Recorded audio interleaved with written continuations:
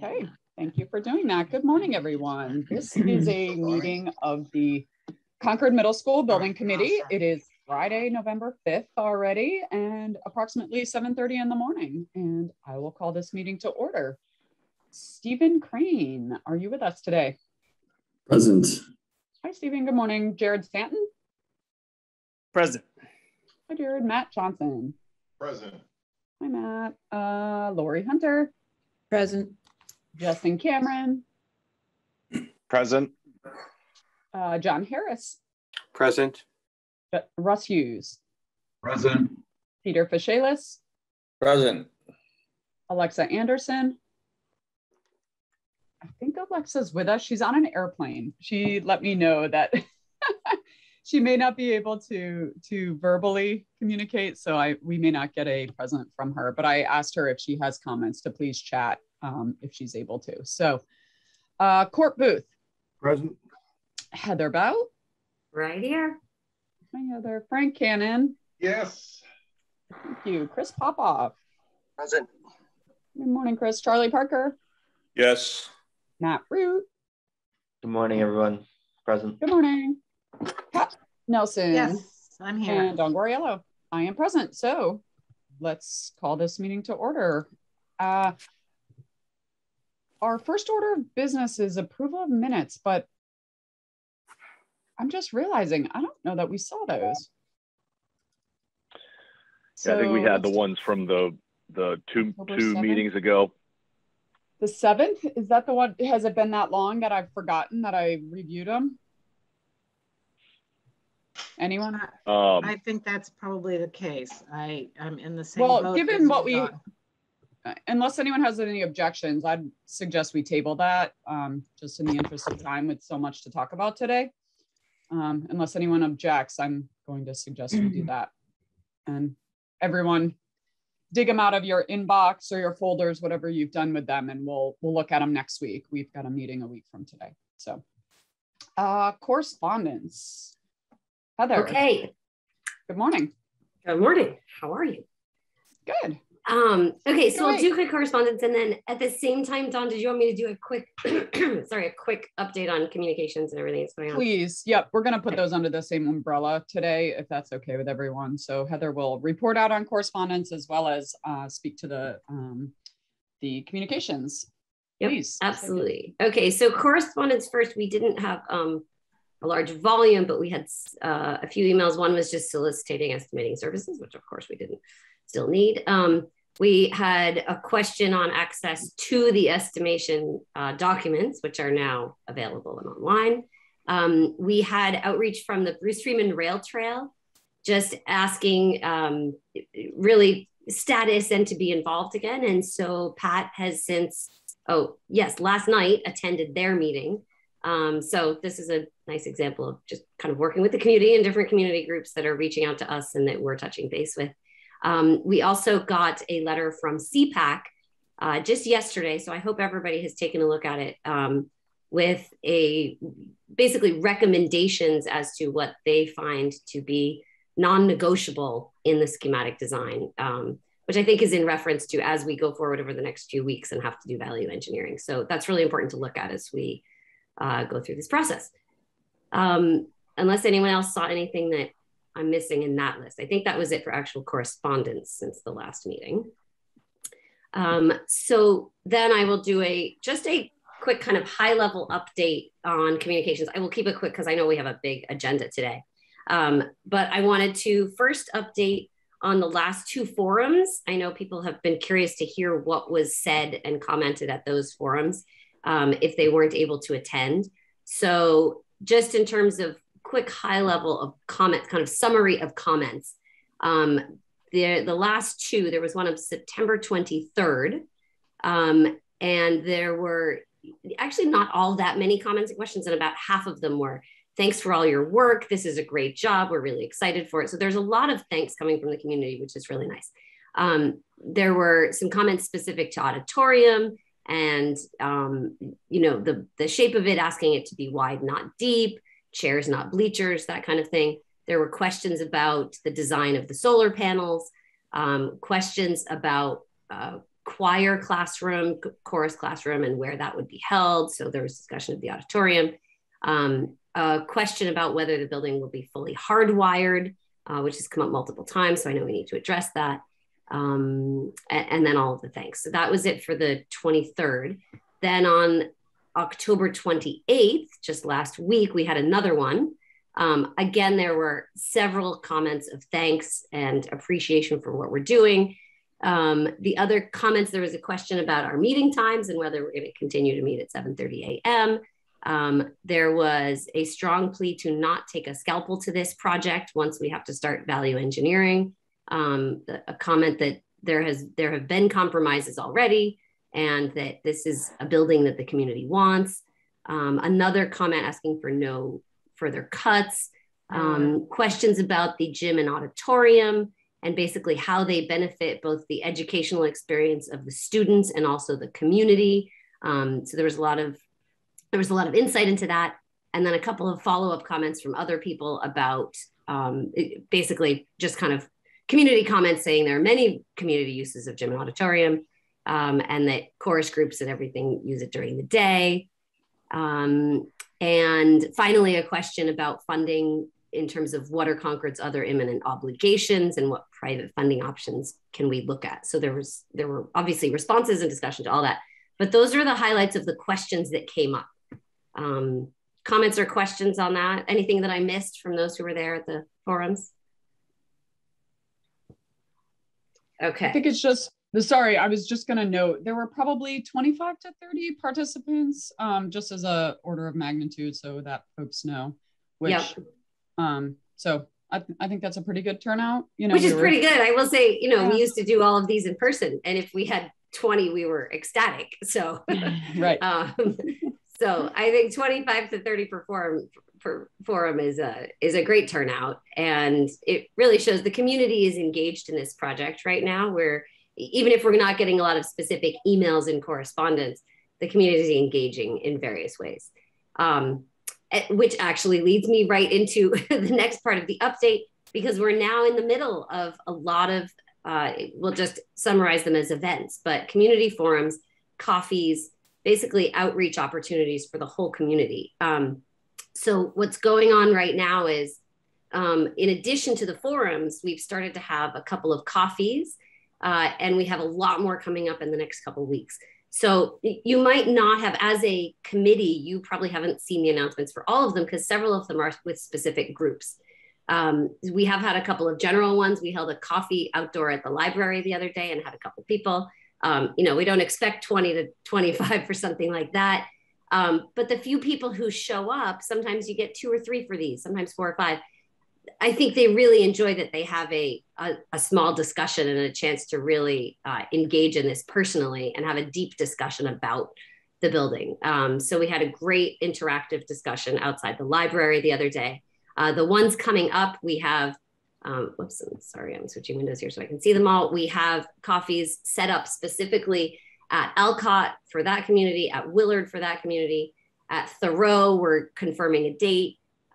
We have one at CMS for CMS families. That one again might be shifting. A lot of these dates keep shifting, which is why I'm not showing you an actual full schedule. They are constantly in flux. We are planning a panel discussion on sustainability. So big thanks. I know Martine and Matt are scheduled to be panelists, and we'll probably have a couple of others. And then a few more coffees coming up in the next few weeks that are just general for anybody. We'll have a couple of coffees at Ripley where anyone can come. And then come the week of the 18th, we'll have another forum where we'll discuss the estimates that we're about to go through today. So there's a lot going on. Again, no hard schedule in front of you because a lot of them are shifting, but you will continue to see announcements of what we're doing. And I would say just on average overall in the next few weeks, we have 2 to 3 events per week that are going on. So there's a lot of outreach and community engagement happening right now. I need to say a huge thanks to the team who's doing all of these, both the professionals and the chairs and Lori, and I know Justin's been at some, the time is incredible. And Alexa, who's been a huge help in putting all this together. So thanks to all those who are involved in the coffees. Speaking of Alexa, I hope you're all following our social media channels because She's just the queen of social media. I love reading all of her posts. She brings humor into them. And I think people are really enjoying how this information is coming across. And it's getting right out there about every meeting, every coffee, every event. So the information is getting pushed out. I also want to express thanks to Erin Stevens over at the Townhouse, who has been also posting on social media when we have events. So she's been a big part of this communications team. Overall, there is a lot of communication going out and the town is hearing about this. I see a lot of it going out. That's the feedback that I'm getting. By all means, if people hear from people in town who are not hearing about things and not finding these channels, let me know, or have them reach out to me and we'll make sure they get included and that we find other channels to reach everyone. But the information is getting out pretty broadly right now. Last thing, I will quickly update that I know Alexa is close on launching some of those videos, and thank you to those of you who've done videos. That's really exciting. So we're going to start to send those out on social media also. Okay, let me just look at my list quickly because I want to wrap this up for you all. I think that's it, unless there are any questions. Or Alexa, if you're on and I've missed anything, you're welcome to jump in, but I know you're not at a good point to present. So anything else? Alexa, got a thumbs up. Any questions? All right. No, that was great. Thank you, Heather. Thank you, Alexa. Thank you, everyone who's been involved in anything communications related recently. So my favorite, Alexa, was the rooster. You have like a rooster if you're up with it, because our meetings are so early in the morning. So good humor in there, Alexa. Great job. Okay, anything else on correspondence from anyone? Hearing none, we will move on to any new business. Nothing official is listed on our agenda. I will open the floor to anyone who might have anything new business wise. Hearing none, let's move on to the meat and potatoes. All right, schematic design. We're here today to talk about the cost estimates that we got that were reconciled. A lot of hard work's been done in the last week and a half by our design team and our professionals. So much appreciation for all that they've put into that. There's one thing I wanted to put out there for anyone in the public that's listening. I wanted to see if there were any objections to taking public comments after the cost estimate and value engineering discussion. Being that there's a handful of things on the agenda after, I would consider allowing cost specific and value engineering specific comments after that, after we have our full committee discussion. And then again, having public comment at the end for anything else or anyone that, logs back in, because our meetings get really long. And some of the feedback I'm hearing is that, to wait until potentially 9:30, 10 o'clock for public comment may not be ideal for those in the audience listening. So I guess I'd ask if anyone has any objections to that. Otherwise, I would propose that we consider hearing from public comment at the end of our discussion. Sounds good. I'm getting thumbs up and sounds good. Okay. So full transparency, we just want our community to be involved and we want to be respectful of their time as well. And knowing that this is such a important topic, I think it's valuable to have a couple public comments, one right after schematic design. So we're going to get through our conversation, then open it up.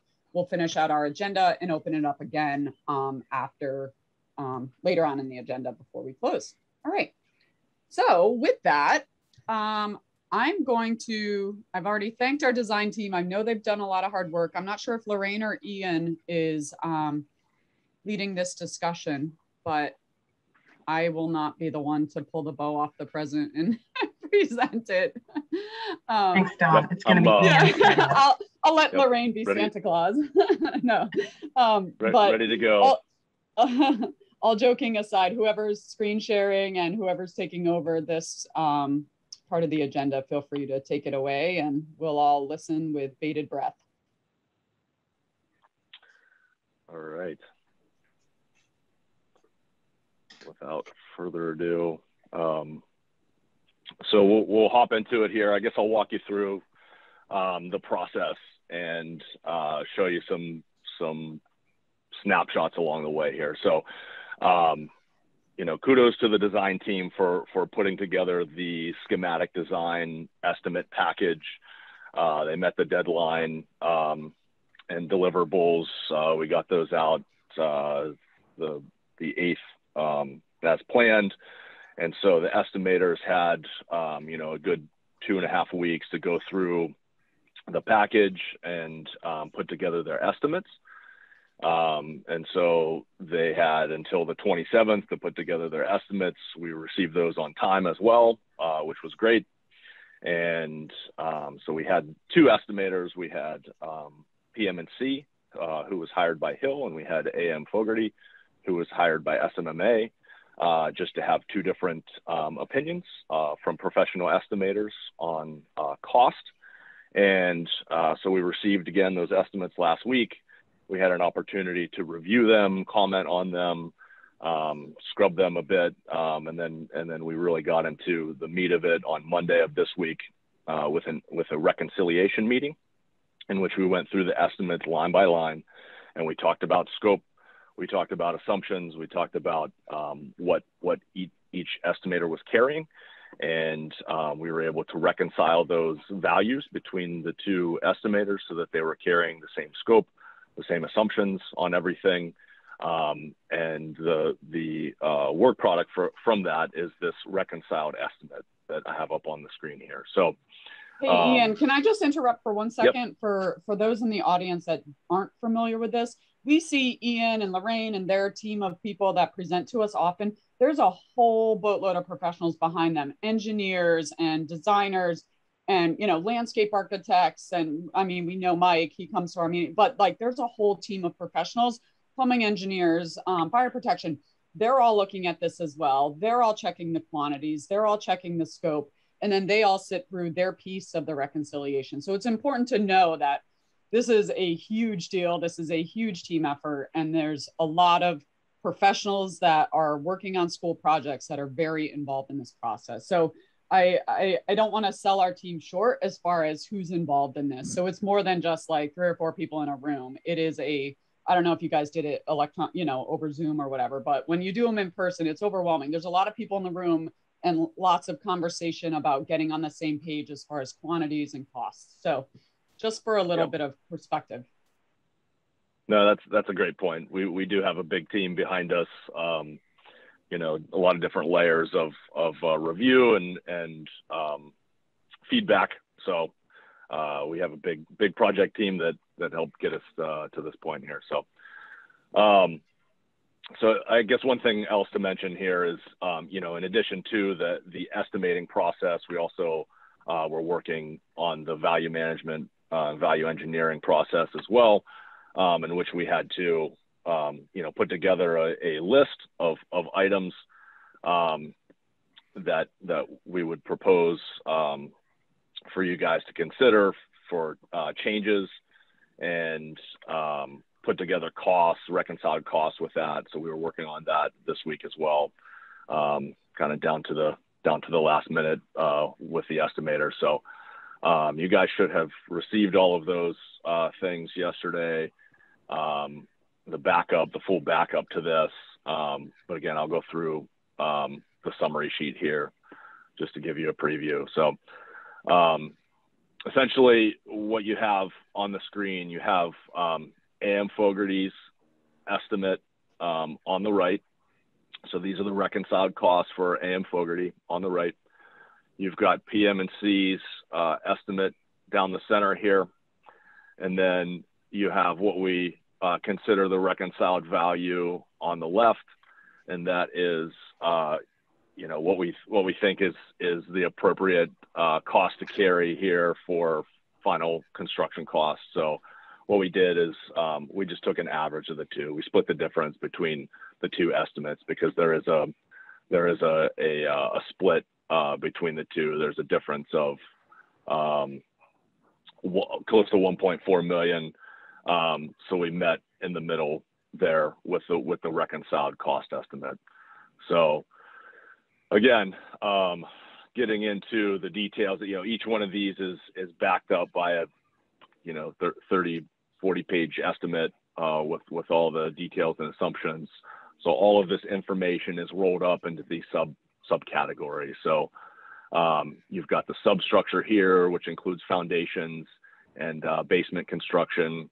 You've got the shell of the building, the superstructure, the floor construction, exterior enclosure and roofing, and all the associated costs with those. We've got the interiors under C. So partitions, interior doors, specialty millwork, stairs, finishes, wall finishes, floor, ceiling finishes, what you're going to see as the final condition inside of the building. We've got D services, so we've got elevators. This is the MEP trades here: plumbing, HVAC, fire protection, electrical, and all the associated costs with those. We've got equipment and furnishings under E. So these are equipment and furnishings that are attached to the building.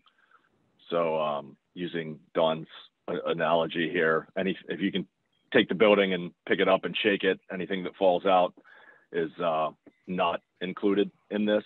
Anything that's attached is included here. We have a separate FF&E for other furniture in the soft costs as well. So not a duplication of efforts, just two different types of furniture there. F is special construction for basically building demolition of the existing buildings, modular and hazardous waste. So all the abatement and removal prior to demolition. And then G is site work. So you've got site preparation, site improvements, utilities, and site electric. And then you get into the markups. So these are the markups below the line for escalation, design and estimating contingency, which is carried at a 10% at this stage in design. Escalation, we spent quite a bit of time talking about escalation and trying to determine what the right escalation was for the project. You know, we had been reporting out to the committee that we were carrying 4% per year. And so that's what PM&C had carried and agreed on. AM Fogarty had 3.5% per year. So we had a long discussion about it. We determined that, or agreed that 3.5 was the right number to carry, given what we know about the market and the costs that are included in here, because the costs in here are today's prices. So so we carried 3.5%, which gives you the 5.25 from now until bid time in the spring of 2023. So and then we have general conditions here for the main building, general conditions for the demolition and site work.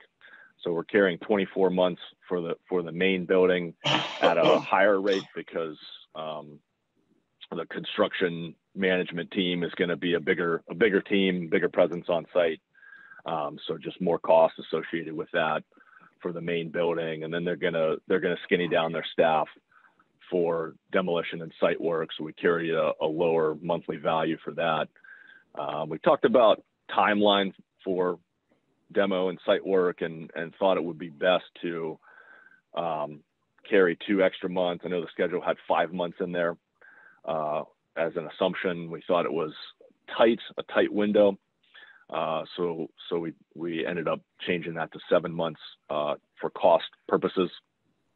But Ian, it's worth noting that's after, sorry to interrupt, but it's worth noting those 7 months are after occupation of the building, after the students are able to. That's right. So for just clarity, right. for those who, so that's after the building is complete, then the students and staff and teachers will occupy the new building, and then the old building will come down. And those 7 months that Ian's referencing is after the building is occupied. Yep, that's right. And then general requirements, we have 2% carried there, bonds 1%, insurance 1%.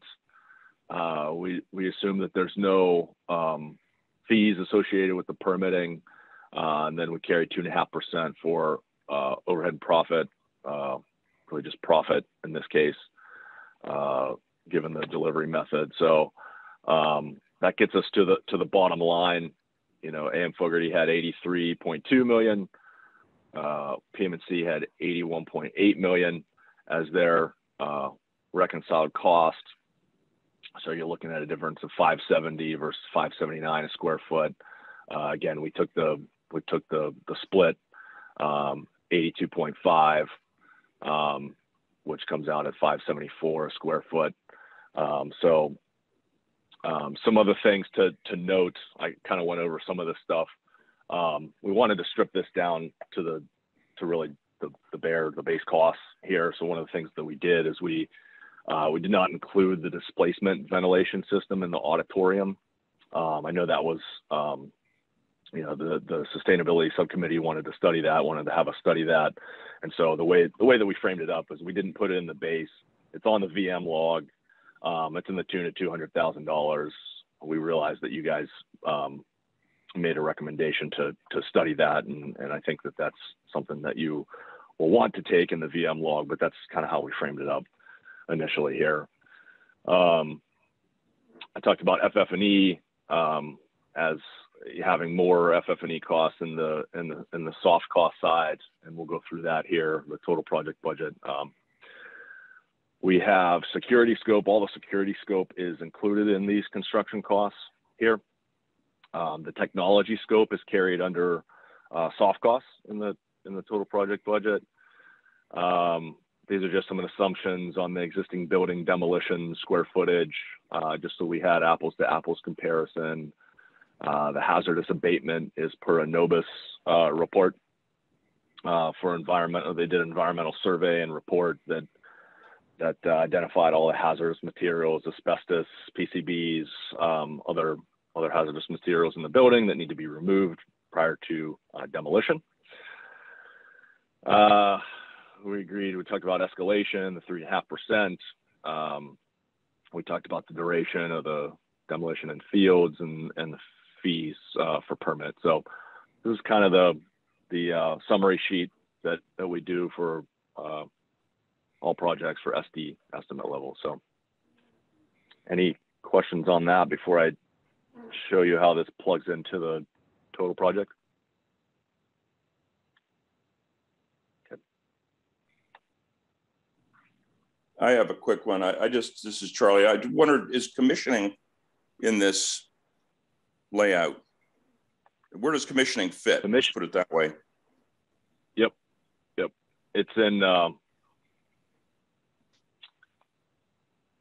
It's in 40 right here in the administrative costs. It's typically a soft cost, Charlie. So it'll be part of the total. Soft cost. Yep. Great. Yep. Thank you. Yep. And one other thing, Ian, this is Peter Martini. I just wanted to reiterate that both SMA and Hill have worked with these estimators before. You know, sometimes we use one, they use one. We're pretty familiar with them. And when we saw their numbers coming in generally on a reconciliation, this is pretty close. I mean, I know we're talking about millions of dollars here, but it's reasonably close. We didn't take lightly the fact that we just, you know, added on their line items, added them up and divided by 2 for the reconciliation. That isn't something that's always done. I mean, sometimes if you've got down the road, if you've got a contractor involved, sometimes you defer to their number. Sometimes you can defer to an architect's number. In this case, we thought the best way to reconcile the 2, because they had the same scope and understood the project, and we had gone through the whole thing with them, and there weren't any large differences between them to do the midpoint for all the trades. That's it. Thanks. Yeah, that's a good point. Thank you. So this is our, you know, typical layout for project budget. And so this carries all of the hard costs, the construction costs, as well as the soft costs. And this is a summary level. There's detailed backup to this, but for our purposes today, I'm just going to go through the summary level here. So essentially what you have in 20 is Ian, can I interrupt for a second and ask you to zoom in a little bit? Okay. Thank you. No problem. You know, this information on the right isn't too important now because none of the information's filled out on cost and cash flow. This is the new budget template, so we're going to focus in over here. You could probably make it a little bigger, Ian, because we really, after F, we don't need to see. Yeah, awesome. Thank you. Okay. Yep. All right, so walking you through it here, we've got 20, which is the construction cost. So I took the reconciled cost estimate and plugged it in here, the 82.5 million. We've got architectural and engineering costs here at a shade over 8 million. We've got administrative costs here at 4.5 million. FF&E, so again, things above and beyond what was carried in the construction costs for furniture and technology is included here, which gets you to a 97.6 million subtotal. We're carrying 5% contingency on construction, 5% contingency on the soft costs, so 30, 40, and 50, which gets you the 4.8 million. Total project cost brings it up to 102.5. And this gives you a little more of a background here on what's included. So in the A&E section, you've got SMMA's basic design services for the design, construction, and closeout. You've got geotech and geoenvironmental engineering, surveying, hazardous materials, A&E subconsultants, reimbursable costs, printing and construction testing and inspection. You've got administrative costs includes the OPM services for design, construction, and closeout. You've got commissioning agent here, advertising and other administrative costs, moving costs, utility fees from the utility companies. 50 is the FF&E, which is anything not fixed to the building, and then technology. Security is not included. It's included in the construction costs above. And then again, the contingency is 5% on construction, 5% on soft costs, which is what we typically carry. So that is the summary level total project budget. So I think, you know, we talk about where sorry, Ian, yeah. Can I interrupt for 1 second? So that puts us at 102,524, 461 in the highlighted cell there. Just that's correct. Be really clear, that's the total project cost. So that's hard costs that were described as the reconciled. That's the 82,512. Is that a 264? Oh my God, I need glasses after COVID. 164, 264. Thank you, 164. Yep. So that's the hard cost. That's all the construction costs, what's in the building. The soft costs on top of that's everything Ian just described, which puts us at a total project cost of 102,524,461. So just to be totally clear, that's the TPC right now, total project cost, which is hard costs and soft costs put together. Yep, that's right. Great. That's right. Thank you. So we presented a couple weeks ago, just kind of talking through process here, and you know, we're at a point where the cost came in over the target of 100 million. So we have a plan, we have a process for this. I kind of walked you through that before, but essentially, you know, you have decisions to make on the range in which is acceptable, or the final cost that you want to accept here for schematic design and what you want to take to the community. So we'll look at the value management log next, but you know, essentially you have the option to stay at 102 million and say, you know what, we don't want to do anything else. We don't want to take any value management, value engineering. There are a few adds on the VE log, so you could add those items only. You could get up to, you know, roughly 3.9 million in total project cost. If you take the adds only on the VM log, you could stay at 2.5 million. You could go anywhere in between. We have a VE log, a total maximum savings of 3.8 million to choose from. So if you really wanted to push the limit and take all 3.8 million, you could get down to 98.7 million for total project cost. So you kind of have that range from 3.9 to 98.7 with adds and deducts on the VM log. And you need to determine, you know, again, at the end of the day, what you're comfortable with, what you want to bring to the community here. So.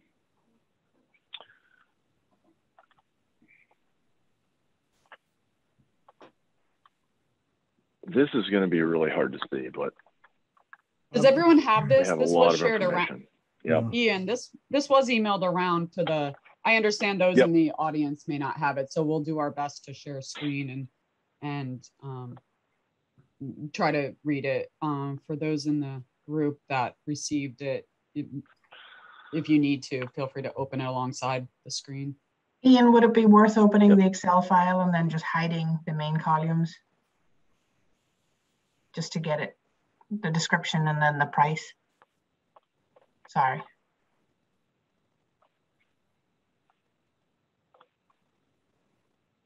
So we could hide, you know, G through K or all the way over. I mean, that we can open the detail at any time. So yeah, it just might be easier to read. Yeah. Dawn? Yes, Court. Could we ask Ian to speak to the source of this document? Is this a first set of recommendations from Hill for possible consideration? Or how do these land on our desk? This didn't get generated by this committee. Is this Hill work? Yeah, so this is, again, the entire project team. We put our heads together. We thought of ways to, you know, savings measures in addition to, there's some ads on here, things that you might want to select related to ventilation in the building, because we know that's been an ongoing conversation with the sustainability committee. But yeah, this is our first pass, the project team's first pass at putting together a list of items that we think are good for you guys to consider for value engineering, value management. But just to clarify, so this list is not we don't recommend taking all of the items on this list. There are things on this list that are, you know, integral to design, integral to the program. What, you know, our charge is to get to your budget and to get options to get there. So, you know, we don't put items on this list lightly. We understand that decisions have been made. You know, a lot of the items on here are respect to finishes, longevity, operating costs over years, maintenance costs.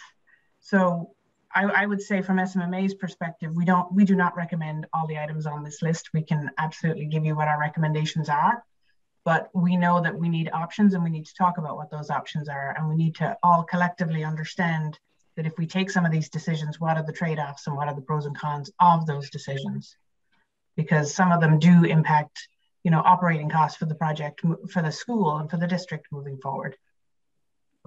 I think it's also worth noting along the way, whether it was subcommittee meetings or conversations amongst the greater group, that things were asked for as a line item in the estimate. And are some of those, am I speaking correctly, Lorraine and Ian, are some of those included in here as line items so that you could consider what the order of magnitude to either include it or exclude it might be? The other, yep, that's right. Yep, and the process here is very normal in the design. The design professionals are the ones that know the scope best. They're the ones that know that, okay, we might have a finish that's full height in one space, but you know, to go to a wainscot height could save us X amount. Maybe it's not maybe that's something that the group would consider. So they're the ones that know their scope best. So when I said that all of the professionals were in the room reconciling, those are the ones that put the design documents together and know the scope. So they're the ones that are saying, hey, a consideration might be to reduce something by X amount, or to have this material instead of that material, or use. So that's often how this process works in order to put forward suggestions. And to Lorraine's point, they're not always the ones that everyone, I've never seen a VE log take everything on it, a plus or a minus. So just so everyone knows, these are the design professionals' recommendations to get us on budget. Not all recommendations. Sorry. Options for ideas discussion. to put forward, options to consider. Yes. Right. Thank you, Lorraine. Also, does that answer your question, Court? Yeah, so just as a matter of process, we understand these have been generated by the paid professionals among us, and they are not to be considered recommendations, but rather possibles. And it's a first cut, as Ian says, so the list doesn't necessarily stop here. As a matter of process, we don't have a recommitment today toward 100 million that says, let's look at this for today's possibilities. I haven't heard that yet. So I think this walkthrough, Dawn, is simply to understand them without a context around a particular goal whereby we might start hitting any of these. Would that be correct? That's correct. And the idea was that all of this information would be presented today, and next week's meeting is either further discussion, further information if needed, and we would, I believe the intent of next week's meeting is to vote something forward to put in front of the town. So the idea was that let's share the information, let's have conversation about it, let's talk about it, let's give some time in between, needing to make a decision about it, and then have next week's meeting follow up, and then hopefully, come to a consensus, take a vote to put something forward to the town. Yeah, okay. More context on this, because we've got a delta of something less than $3 million here, according to today's estimates. Mm-hmm. And when I look at the cost estimate pre-pandemic, it was 555 or 559. We heard both. So today we're looking at a increase of something less than 3%, which many of us would say is not what we're seeing elsewhere in the industry. So I'm going to ask at some point that Peter and Ian really help us understand the escalation that seems to be quite minor in a industry that's pretty volatile right now. So I know we're looking at VE right now, but I hope we can come back to that escalation number and see how ours fits with industry trends. Well, could we stick with the VE list for now? No, that's what I'm suggesting. I'm just saying, I think at some point we have to return to that and see that is examined a little more carefully. Also, I just wanted to note, this is Peter again, I'd just like to note that this is a list that isn't just, let's cut this, cut this, cut this, cut this. There's several items in here that came up during the reconciliation that have to do with site and et cetera, that isn't affecting the building at all. And there's others in here that are items that have an additional cost. So it's kind of an all-encompassing sort of list. This is Charlie. I think it would be good as a matter of process to make sure that we've got the right numbers here and that we understand what's in some of these numbers. I for example, under the mechanical, I had a couple of questions on a couple of the items. Not going to pass judgment on whether they should be in or out, just want to make sure I understand them. Yep. I think that's the goal, is to one by one here. Yeah, go through the list so people understand what it includes. Yep.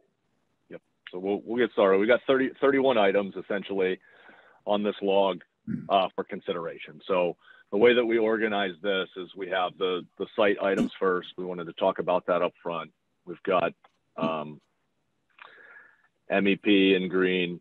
We've got interiors in blue, exteriors in gray, and then architecture down below. So we wanted to start with the site discussion because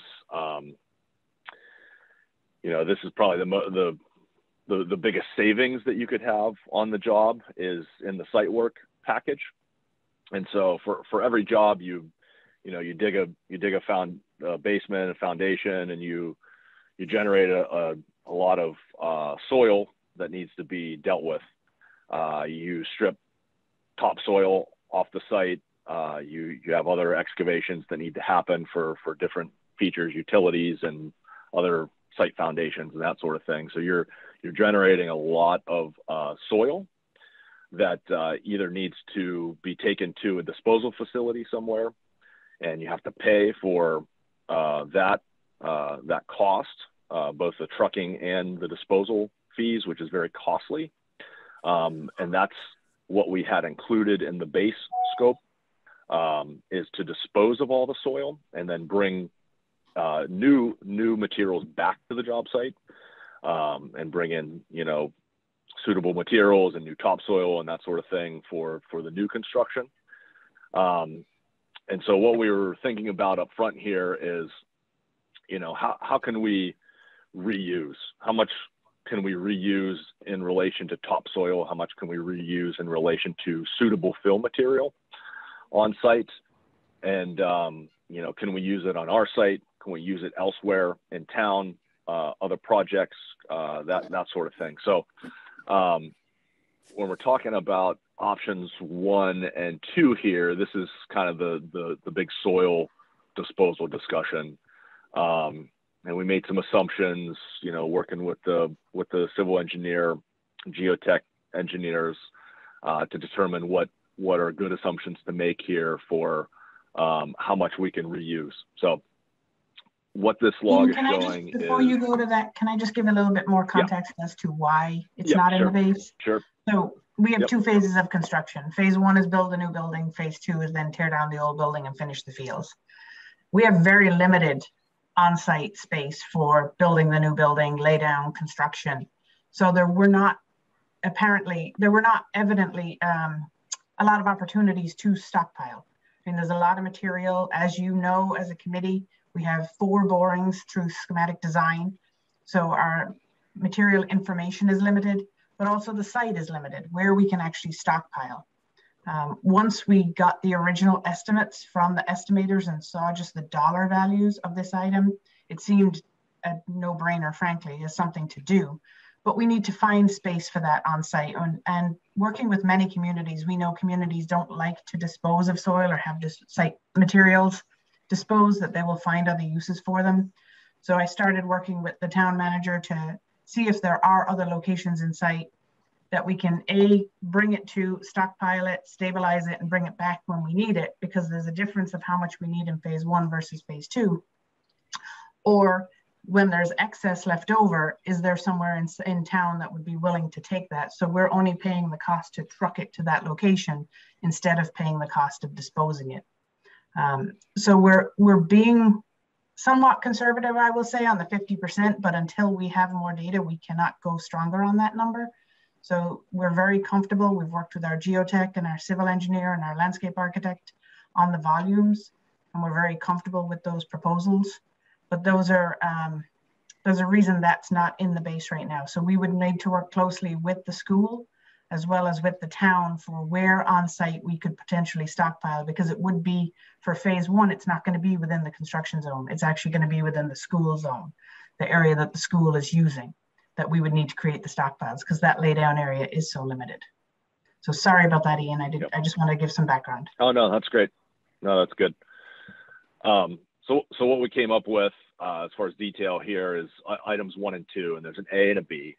So item 1 is the topsoil. So this is assuming that 50% of the topsoil can be reused, and then dispose of all the excess material on other sites in town. So 1 is to take the topsoil off site and to stockpile it. So that's option A. It's to take it off-site, stockpile it, and then bring it back to the site and reuse it. Option B is to find a home for it on-site. So stockpile it on-site and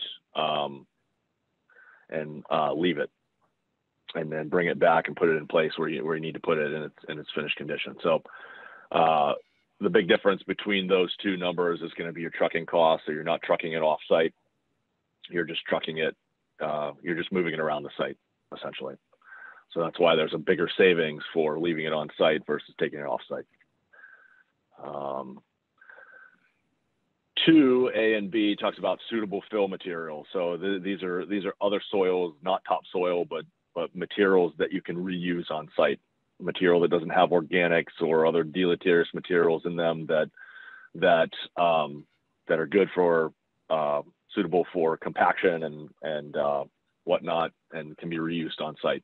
So A assumes, again, that you would take these soils off-site and stockpile them and then bring them back to reuse. B assumes that you would find a home for them on-site for a stockpile and then put them into place, and then lose the rest of the material at other sites in town. I would like us to also consider, when we consider the option of off-site versus on-site, the sustainability impacts, the road and infrastructure impacts, and the impacts in the neighborhood of potentially not having to take this stuff elsewhere.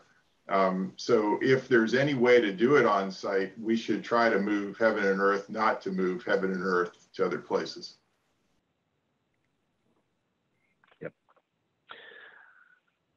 So if we want to take a pause, we can actually look at the on-site locations. You want to do that, Lorraine? I've got them in the presentation here.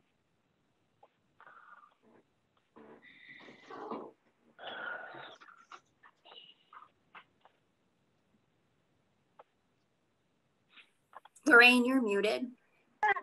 Sorry, thank you. So I was just going to say, I'm not going to spend a lot of time because in order to get through the VE list, I think we need to go through them and give you an understanding. But this is a diagram our architect, Mike Dowhan, put together.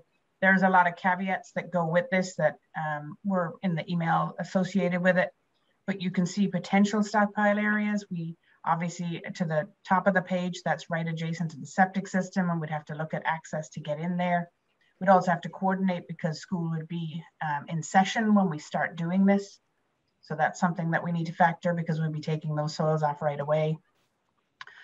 So this got generated as a result of seeing the soil numbers. So we have not had an opportunity to speak to Laurie or Jason about this. So this is very premature, but we just wanted to start looking at where we could and how much we could accommodate. Because we agree with you, Matt, that if we can keep it on site, it's the best solution for everybody. It saves the most amount of money as well, and avoids all those trucking costs. There's just other operational issues that we need to factor in with drop-off, pickup, parking, and the current septic system. So we have a little bit of work to do, but this is something that we're going to be working on next week. Thanks, Ian. Yeah, I'd say that just a comment, the red is less impactful to the school operations. Yeah. The blue encompasses parking area, and just a bigger location on the northeast side of the school there. So what's the area down below that's off screen? That's the field. That's the lower field, but then we have to figure out how to get it down there. Yep. So this would be an area down on the lower fields. So there are impacts, obviously, because it would take a field out of consideration. So as I said, Matt, we haven't had the chance to meet with Laurie and Jason on this. We produced this as a result of seeing the dollar values. Is there more or less cut than fill? There's more cut, I believe. So you know that there is the desire to create some kind of path up from the rail trail. And I just wonder if some of this fill could, help with that. Not that that's in the scope of the project, but gosh, it might start getting us in that direction. We could leave it there for someone to do it later. That needs to be an flat fee. ADA compliant ramp. So that's a big deal. All right. I think just to keep it at a high Seems level. like we have a lot of fill. We have a lot of fill. Yep. Yep. Yep. So that's high level. Item number 3 is another site item here. So this is reducing the outdoor classrooms from 4 to 3. So that has a value of $33,000. Number 4 is replacing the Gabion seating wall. And I mean, wouldn't that impact the educational plan? Yes. Okay, because I Yes. thought we were, the educational plan was our target. So. Yep, that is impacting. Yeah, and we hid the details here, but we have columns that say educational impact the educational plan, yes or no. So that is an impact on that one. This is switching the Gabion wall seating to concrete. So savings of 73 grand there. And again, sorry, anything in parentheses is a deduct, so it's a savings. Anything that doesn't have parentheses in it is an add. So this is getting into mechanical. So this is adding the displacement ventilation system in the auditorium. That's both the HVAC and the architectural components. So that's $230,000 add. And again, this is something that we didn't include in the base, but I think that the sustainability subcommittee was making a recommendation to proceed with that. So this is how we framed it up so that you had that menu option. Add alt 1. This is for the enhanced ventilation in the school. So this is a 30% increase in performance. And changing the manufacturer to Aircuity, which is kind of a more sophisticated system. So that's close to a $1.2 million add for that. That's a big item. So these are basically the two add items here associated with ventilation. Ian, on that item number 6, I'm wondering whether it would be good to break out Aircuity separately. And also, I think we discussed 25% CFM as opposed to 30. I don't know what number for CFM you have in here, but I think the agreement was that we were going to continue to look at a sort of a compromise position between the low that the architects had suggested and the high. I believe this is the high number. Yeah, I think this went out when it went out for estimating. It had the 30 because that was the original number, and the reduction to 25 came during estimating. So I'm not sure we changed that, to be fair. Yeah, I assume, and that's okay. I think that's perfectly okay. You didn't have all the info when it went out, but I don't think we want to make that nut as large as it is because it probably wouldn't come out that way if we went with a more compromised position. I can see what we can do to break those into 2 and reduce that to the 25 CFM. Yeah, thank you. We did have that thought of breaking out Aircuity because we kind of combined the two there, the increase and Aircuity. So we'll try to break that out. My understanding of this ventilation is that we were talking somewhere between 30 and 60% increase for these values. So this is the lower end of it. So I think that 25 CFM, and correct me if I'm wrong, would be above this, between 30 and 60%. I need to get that confirmed from Andy, so I'll get that confirmation. Yeah, I mean, you also have to look at the air handling units in terms of their capacity because that was specified. If they drop those air handlers down to a lower number, that's going to save money. So there you go. Yep. Good. Number 7 is just getting rid of any convenience power electrical for the outdoor classrooms. Small savings there, close to 10 grand. Removing bollard lighting for the outdoor classrooms is you know, $21,000 and change deduct there. Reducing advanced lighting controls in the building from 100% addressable lights to 60% could yield a $74,000 savings. Just one of the things on that. Anything. Yeah, one of the things on that, Ian, because you can't see the comments, is this is actually, and this impacts meeting the stretch code. So this is not something that the design team is recommending, because in order to meet the stretch code, we need to meet 3 options of the C406, and this is one of them. So if we take that away, we have to add something else, and we're already maxed out on some of the options. So this is not recommended, because then we're going to have impacts meeting the stretch code. Well, also, is the recommendation 85%? Pardon me? Is the recommendation 85%? No, it would take it to 60%. Going from 100 to 60% is that, but we're not recommending this. That's what we're saying. Yeah, and wouldn't it increase operating costs?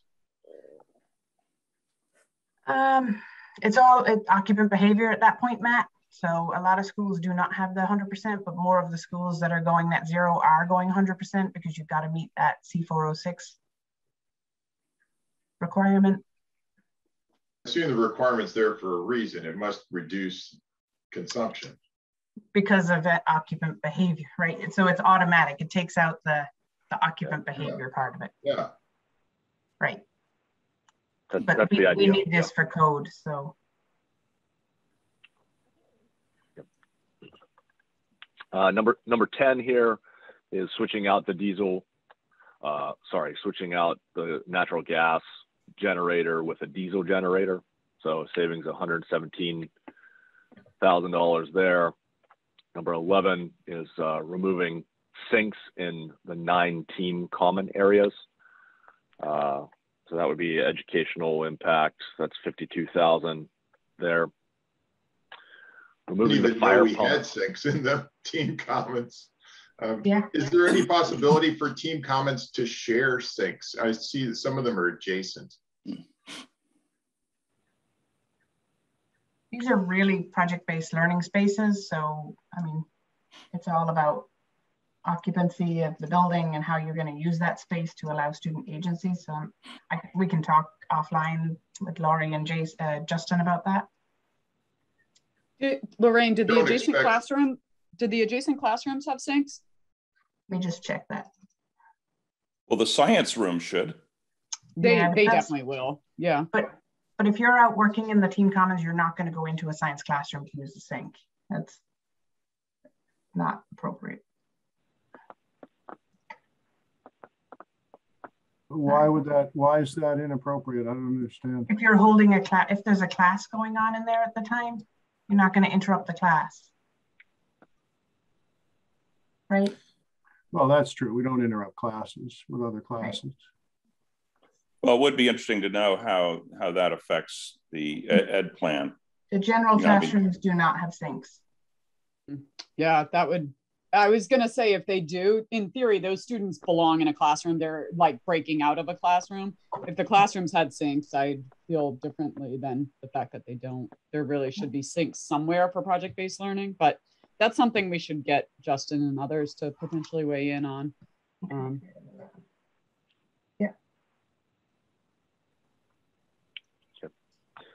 Number 12 is removing the fire pump, and this is something that we wouldn't be able to do until we have a flow test. So this is not feasible during this phase, but we wanted to put it on here for a future savings measure. So that would yield around $137,000. And this gets you into the interiors. So interiors, we've got removing millwork stations from grade level 6 team commons, keep the sink on the perimeter of the room. That would save you $37,000. We had an item here for just changing ceiling materials in various spaces. So taking some of the wood look metal ceiling panels and replacing them with the 2x2 acoustical tiles. Around 7,500 square feet of that could save you $344,000. So that's a pretty big item there. It's just going to change the look and the feel of the spaces. Reduce quantity of wall tile in the cafeteria to 50%. So just less tile in the cafeteria could save you 12 grand. Removing the wood paneling from the media center walls and ceiling and just replacing it with painted walls and ceiling could yield a savings of $52,000. We have two options here for the interior light shelf. So one is to reduce it down to 10 inches width, which would save you 17 grand. To remove it completely, which would impact daylighting, would be 52 grand savings there. And then on the exteriors, we've got a number of items here. We've got kind of two items on brick options for south elevation, switching that out with 4x4x16 ground face CMU could yield a savings of 78 grand on the south elevation. So that's the elevation facing the woods. Replace brick type 3 dark with 4x4x16 ground face CMU in all locations around the perimeter. So that's 49 grand. You have to choose one or the other here on this. You can't choose both of those menu options. Replacing all brick type 1, which is the lighter brick, with ground face CMU would yield a savings of 43 grand. So those are some brick changes on the exterior. The next one, a couple of ones here are related to sunshades. So this is scaling back some of the sunshade options from south facing windows to classrooms. Just eliminating them would be 143,000. Yeah, you got a question, Chris? I'm wondering if we might be able to move this along or maybe revisit this, just because in the interest of time this morning, and also with a longer term goal of, there's a lot of information to digest, understand, ask questions about. So for the longer term, I'm wondering if it's even realistic for us to think of next Friday, a week from now, or next Thursday, to come up with a consensus on these issues along with others. But that's something for the committee to think about. So that's just my suggestion now, because it is now, what, 8:40. Thanks. Yeah, and it just strikes me that looking at this list, there's ample opportunity for us to hit a number, and that we could instead, agree on a number and then tune the list to reach it. It just seems like, I agree with Chris. I'm not in any position to make any decisions on these now. I would defer on many of them, but I just think the good news here is there's a lot of stuff, and they do add up to a significant amount of money. And given the estimates being only a modest amount above our existing budget, it seems like we're in the realm here of being able to, come up with a number that we could bring before town meeting, and then, work on refining the details as we go. I wonder if I could pick up on that. I certainly agree. I think that as to this list, absent a goal around it, one, we could simply ask if people have questions on any particular items, because we do have this. We can actually see it more clearly on our own documents that were sent to us. And the purpose of looking at this, absent any goal, would simply to be to ask the question, absent any budget target, do any of these deserve consideration? And then we can come back to it and look at them again with any budget target that this committee might determine. Love to see the detail from the professionals about, does this impact, the operational cost? Does this impact longevity? Does this impact the educational plan? And then I think with that broader context, be able to understand you know, okay, yeah, this is there, or we want the midpoint of this one versus the more aggressive option, and so on, to come up with a, you know, a credible plan. Yeah, I think you guys are on the right track here. You know, you're in a really good position to determine what number you want to reach and achieve it. So that's what we were trying to do here, is to set you guys up for success, and have a plan to do that. So I do appreciate, this is a very extensive VE list, and it does add up. And perhaps in time, Ian, you could tell us which of these really deserve consideration irrespective of a budget target. And then the second go would be with budget target in mind. Wouldn't it seem that it's really just the excavation, right? That the others are all, there are reasons this was in the scope to begin with. We didn't just throw it in for the heck of it.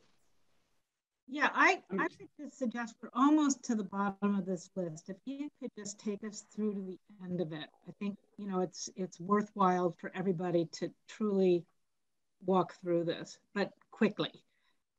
We're almost at the end of the list. Okay, I'll try to speed it up here. So these are sunshade options.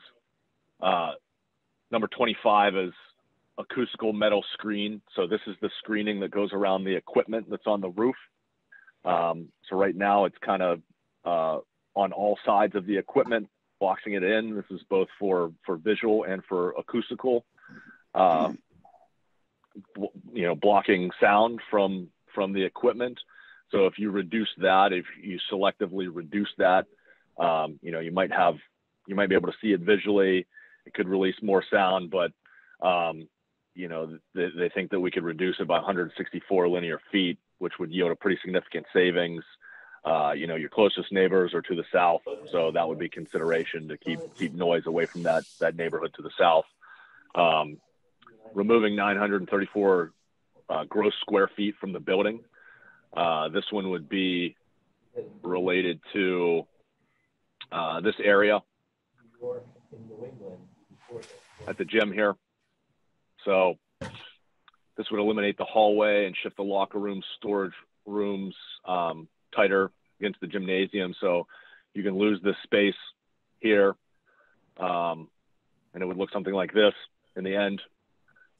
And that is $188,000 savings right there. This item 27 would reduce the length of the canopy. The big canopy that juts out towards the parking lot would take, you know, chop 15 feet off of that. You could save 45 grand there. And then this is just kind of glass connectors and curtain wall changes, shifting it to different materials here could yield some savings, 56 and 48. This is a big item. This would change. This has a sustainability impact here. So you'd be changing your curtain wall from a triple glaze to a double glaze system. It's a big item, but again, it would impact sustainability. $504,000. Yeah. EUI. Yep. Yeah, significant. And then these are just some changes in materials. So instead of having CMU in the receiving area, you would go to an FRP panel with impact resistant sheetrock. You save $100,000 there, $106,000 there, and then same thing in the gym. Switching CMU to impact resistant sheetrock, you could save $134,000 in the gym space. So again, 3.8 is your maximum potential savings here. That includes the auditorium displacement ventilation. So that says we're gonna proceed with the recommendation. We're gonna include that, but it doesn't include the enhanced ventilation. So, but it does include changing the windows from double to tripled, which is or triple to double, which is a big deal. It does, which is, yeah. You know, you're going to lose probably your probably not somewhere you want to go, but it's right. It's a factor. So great. So that's the overview of the value engineering log for anyone that is going to look further at it, digest it, come up with questions, etc. So I think it's good to get through that in full transparency. These were the design professionals, ideas about where money could be saved, short of calling them a recommendation, because obviously some of these have major impacts. So does anyone have any questions? Otherwise, I'd like to move the conversation to talking about the budget number and coming to some sort of, getting questions answered, looking deeper at some of that, the bigger picture.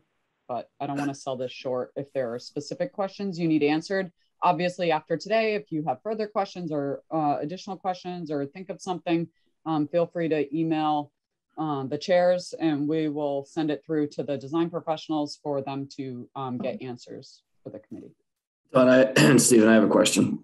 Sure, Stephen, please. For Lorraine and Ian, is there a time at which these items, like as we get into design development, is there a time at which these items cease to be available to us as VE options? Does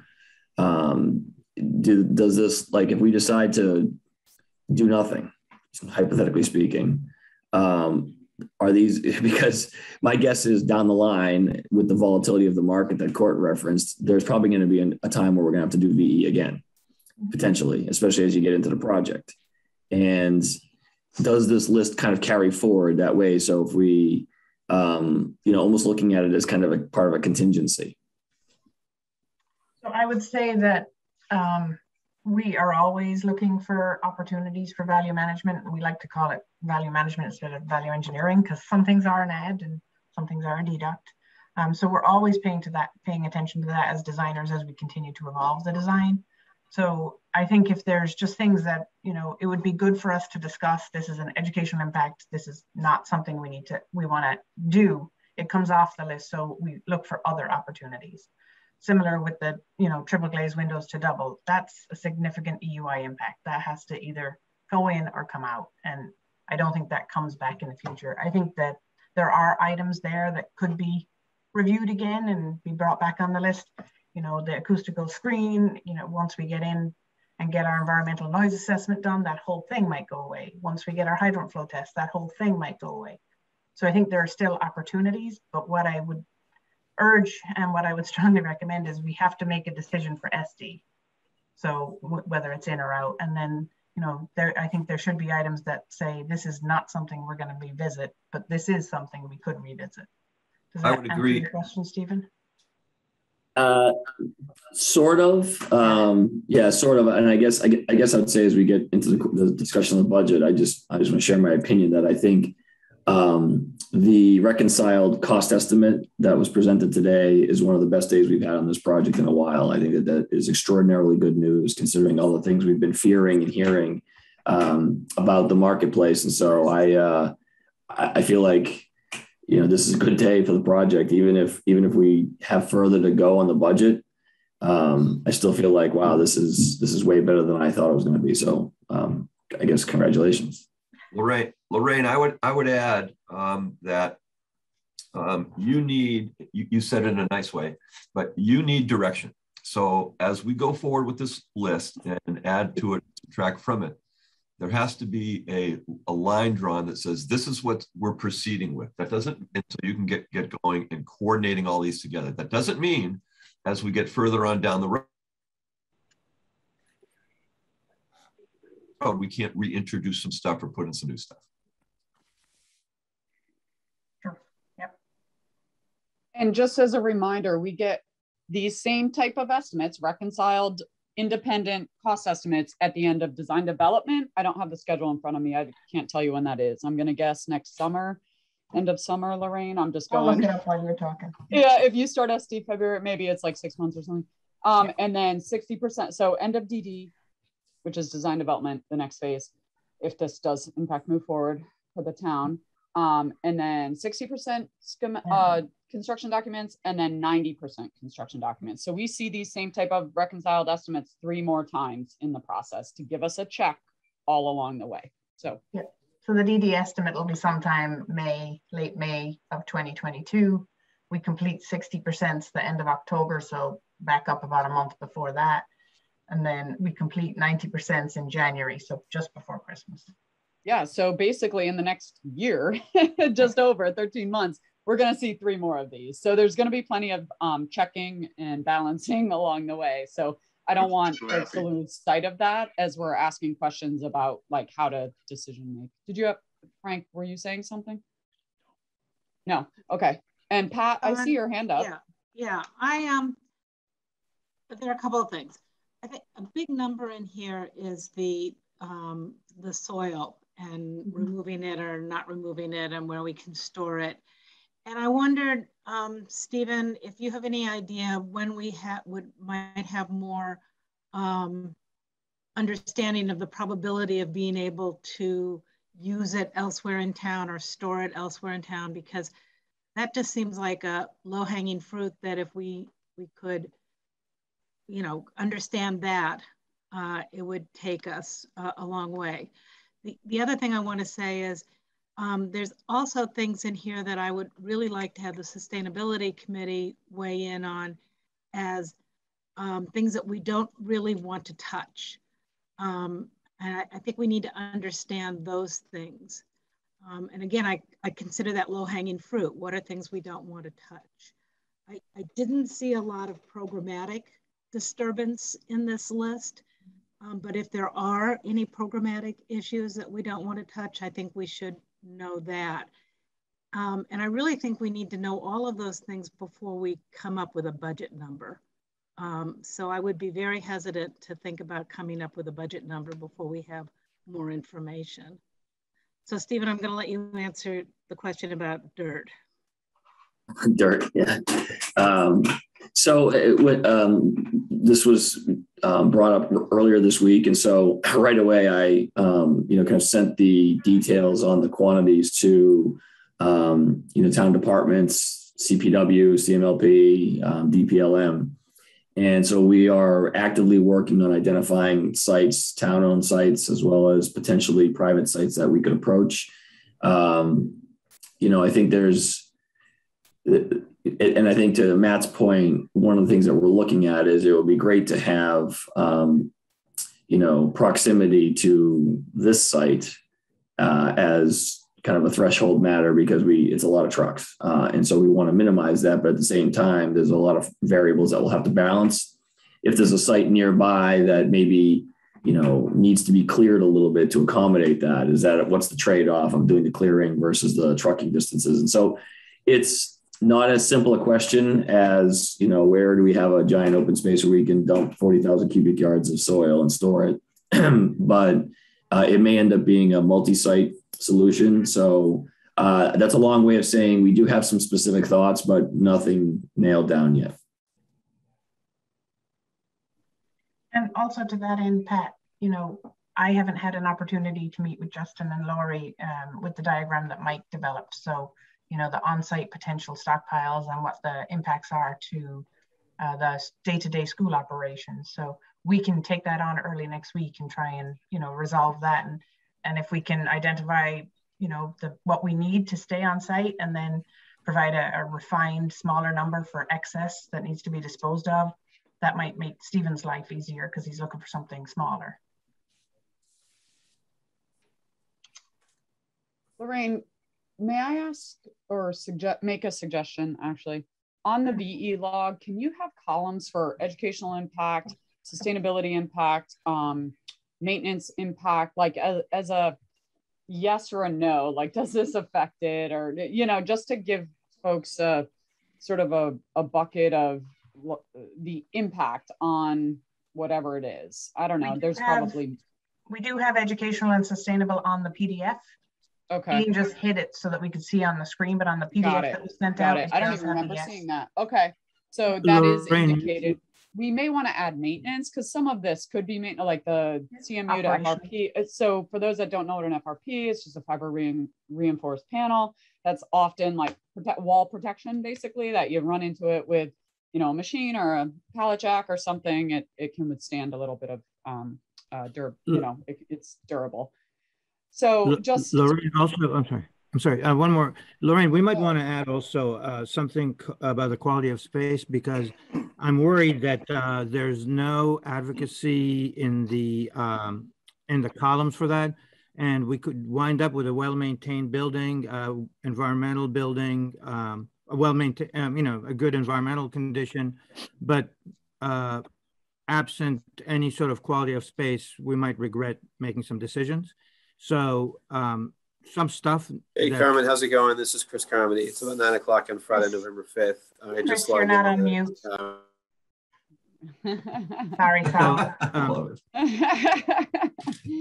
Oh yeah, and so I worry about that column or subject matter of things that might generate a school that none of us would want to be in. That's a good point, Saul. I'm thinking about the shading as an example of that. Is that where you're headed with this? Like absolutely shading. Yeah. Okay. Yeah, it's a series of things. It's the shading. But I mean, the shading is kind of an interesting conversation, right? Because right now, suddenly, sunlight has become a problem, but also views outdoors are very important. So, if we, for instance, mess around with a curtain wall and suddenly kids are in a big lobby space and big entrance lobby space and they can't see outdoors, that's a problem, right? And, certain things like, the ceiling tiles. I mean, I think everybody wants a level of warmth in the institution, right? We have very little finishes right now in the project. Probably one of the sort of simpler configurations in terms of finish schedule. But, so the rest, when we start taking the rest of it, right, then we might be left with a school that's functioning well, but none of the kids would enjoy being in it. So I want to make sure that that column is there. We can definitely add that column, so and it'll be our perspective on it, but just as your designer, absolutely that recommendation. I mean, some things can be taken easily, and some things are a little bit more difficult. Yeah. And for those in the room that don't know Saul, he is one of our design consultants. He's the designer with Lorraine's team. He's with you and Cole, their partners, SMMA's partners. So I'm just realizing I know who Saul is, but maybe others who are with us today may not. So thank you for saying that, Saul. Okay, anything else related to the value management log? I see Matt Root's hand up. Oh, hey, Matt. Hey, Don, thank you. Well, Pat, I just wanted to follow up. Did I hear a request for the sustainability subcommittee to meet and make a recommendation for next Friday? Is that a next step? That seems to me that would be appropriate for you to look at, especially things like triple pane windows and some of the items that are on this list. Yeah, I mean, I think certainly we can try. Logistically, next Thursday is a holiday. Yeah. We've got a post with 48 hours. So I think that leaves Wednesday for the subcommittee to meet. So I don't know, Lorraine, I mean, we can take the discussion offline, but we'll see if we can pull something together on Wednesday. Well, I could make myself available, Matt, Wednesday morning, and I just need to get Martine and Andy. All right, thank you, Lorraine. Yeah, same. We're available.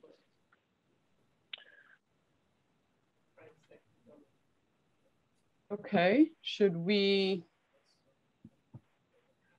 talk about cost questions? Court had asked about escalation.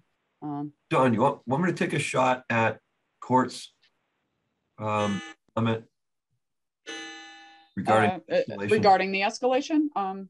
Sure, and I'd invite Lorraine to follow up as well if she has any insight. You guys were all part of the, it sounds like, extensive conversation with the estimators about this topic. So feel free to share what you guys talked about, what you learned from the estimators, and what the recommendation for this is. So Peter. Okay, so Lorraine and Ian, I'll kind of set the context of it, and then you guys can add in. We, Hill in SMMA, we're concerned about the overall estimate. So part of estimating this back 2 years ago and this July and August and then into November is trying to anticipate where we're going to be, whatever that is, 14, 15 months from now when we bid it. So putting aside what we've carried so far for escalation, I would say that one of our main concerns between where we were back in July for cost and where we are now for anticipated cost was square footage. So we feel, at least Hill feels, that the amount of square footage that ultimately became this building was amazingly close to the way we figured it in as a factoring to come up with the square footage of space multiplied by 1.5 is all we were doing before. We were really concerned that we kept within that, and the differential in the square footage that was taken off by about 4 different people was very, very, very, very close. And we're talking about nuancing about how thick the brick is around the exterior of the building. So in a general picture, that was one of the main things we were concerned with. It wouldn't lead to additional money. On the percentages, just if I'm looking at it really, really roughly, and Lorraine can correct me, in July, August, we were, I believe, $79.9 million. Now we're $82.5 million. I think these are the numbers that Court was alluding to. That difference of about 3% really doesn't pertain to escalation. It pertains to, we finally had a set of documents that we were able to bid. The $82 million includes a little less design contingency. It includes some things that may not have been picked up before. It really is a number that now is something as a starting point that we can move forward. So the fact that it's up a little bit, that particular amount doesn't really have to do with escalation. Right now in the bid, in the estimate, we had seen and anticipated during 2021 that there was, and again, there's a lot of faces up on the screen that I'm seeing now. We all can have our own opinion because we're all looking at our own personal lives and should we sell our house now and what our investment should be. So everybody has an opinion here, but we've been seeing about 1% a month during 2021, arguably, okay? So right now, what we've done, and correct me if I'm wrong, Lorraine, is we have estimated the job as if it's going out to bid today, which took into account the first 10 months of 2021's escalation. So that's built into the estimate. So that shows a little bit of good news in that if we hadn't had this kind of severe increase in construction costs during 2021, my opinion would be that we would not be at 82.5, we'd be closer to the 79. So that's built into the number. Then moving forward, we have carried one factor, and Ian, is it 5.25? Is that the number we've been carrying for escalation? Yes. So yes. From now going forward to bid period, which is what, 13, 14 months from now? About you guys more. Yeah, we'd go to bid in April, March. Okay, yeah, so then I'll turn it. So I'll turn it over now to Lorraine and Ian, and they can tell you what we've carried, considering the fact that we're going to be bidding the job a little over a year from now. So I'm done. Okay. So we spent a significant amount of time talking about the unit cost of all the materials. Just so you understand, the reconciliation meeting was a 9-hour day. SMMA sets up a Bluebeam session with the 2 estimates. Our entire team see all the comments. We share them with the estimators live. The estimators bring in their specialists. So they brought in their site guys, their MEP guys. We talked about the unit value of, how much per CFM, which has changed, how much for steel per tonnage. There's a big discrepancy between the 2 estimators when we started off on steel assumptions and how much tonnage assumptions. Our structural engineer clarified that. And then, wood, any wood product. So wood went through the roof. We all know that from everyone doing their home renovations in 2020, but it's actually back to pre-2018 prices, at least for the commercial industry. So what we had been factoring for wood, we were all comfortable with those numbers and they didn't see as much escalation. So there's a balance that happens in the unit prices as they're applying the costs based on the SD documents. Some items went up, some items went down from what we had looked at in feasibility. And remember, the feasibility estimate is really a cost per square foot estimate. So now they have the detail, they have the drawings, they have the site drawings and architecturals, they have a full set of specifications to go off. So we spent a lot of time with every single discipline talking about the unit price of that particular item under their scope. And then also spent a lot of time talking about how much was now within the estimate and how much is escalation and what do we think it's going from here. I think most people thought that, you know, by now we would have seen some changes and some softening of the steel market, but it's still a availability issue. It's still a transportation issue that we're seeing. So those numbers, those costs per square foot, or those costs per ton actually stayed pretty high in this estimate. And that's, I think, where some of the overrun that we're seeing is coming in. But again, they're factoring them based on what we're paying for steel right now. And then the escalation is what will take us to the midpoint of construction. With a hard bid, those numbers are in the bid on day one. So the bidders have to make that assumption. CM at Risk project, it's a little different.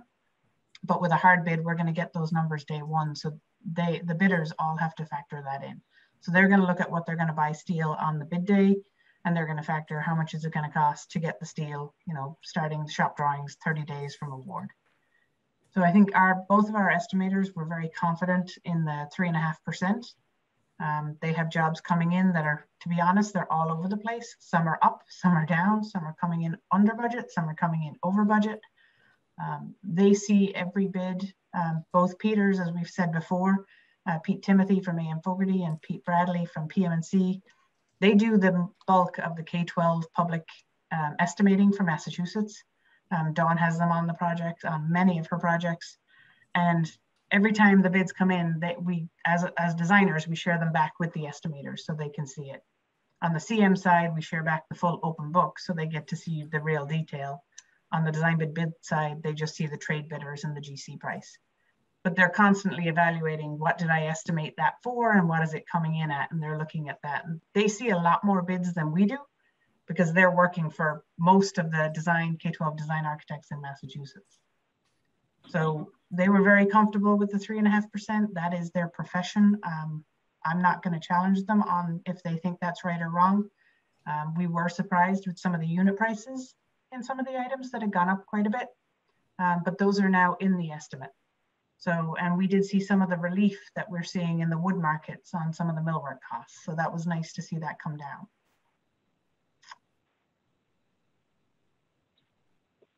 I see some hands up. Yep. Before I go to the hands, Court, does that answer your question on escalation that you posed earlier that we're circling back to conversationally? Well, it answers the question, but I will confess I'm not comfortable. I look at numbers coming out of ENR steel projections and so on, and it worries me. But yes, it's an answer to the question. Thank you. Thank you. Matt Root, I see your hand.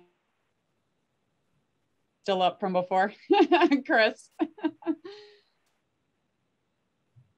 I think you're, oh, there you go. There we go. You're thank you, Lorraine, for those details. That's very helpful. I take it from all of that, you and Ian and Peter and certainly the estimators looked at the recent MSBA reports and the numbers that MSBA is publishing. So those are factored into all of the stuff you're presenting, right? Yeah. I mean, luckily, you know, Hill is the OPM on more than just the Concord project. We have more projects in design. So we share all the information we have. And the MSBA is great at sharing, you know, their information. So I know the estimators go in there. The estimators actually have more detail than the MSBA does in essence because they have the bids and they have what they estimated. So I will say many times during the reconciliation meeting, I would pull up a bid from a project and say, okay, on this job, this is what it came in at 3 months ago. And Peter said, oh, I did that job. So he'll open his estimate and we'll check what the cost per square foot was. So much of the day was pulling real-time information so that we could compare, are we, you know, being conservative? Are we not being conservative enough? You know, what is the market saying?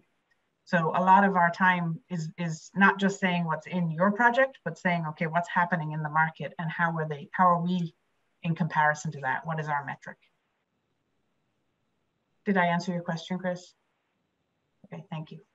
It's also worth noting that cost chart that's available to anyone has a range, the latest information, anywhere from $400 a square foot to $800 a square foot. So all of those projects have unique scopes and information that puts them in those extreme ranges, but there's a lot of projects in the 500 to 600 square foot range, a lot in the upper five. So we're right in that same spot. What were we, 570 something on this estimate, Lorraine? So if anyone is interested, feel free to pull up that chart and take a look at what's out there. Any other questions from the committee?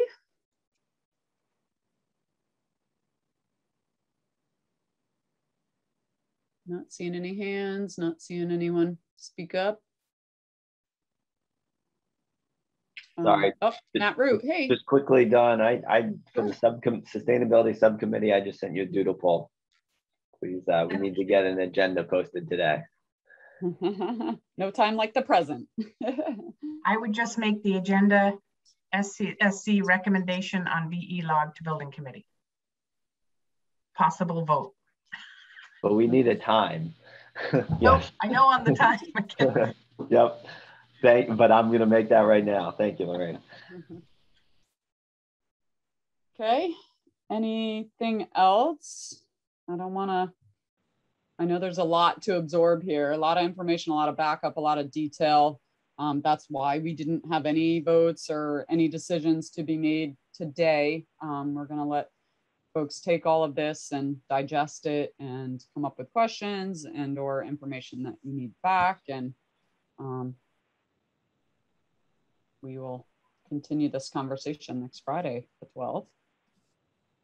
If there's nothing, I'm trying to give people time to feel free to raise your hands or ask questions. Otherwise, I am going to suggest that we take public comment now related to this and then move forward on the agenda if that is in fact the end of the discussion from the committee. Okay, so I will, I see a couple of people on camera, awesome, with hands up. I see Carrie Rankin on my screen first, so I'm gonna call on you, Carrie, and I see a couple others in the queue, so thanks for your patience, everyone. Carrie, could you please say your name and your address and feel free to comment for the committee.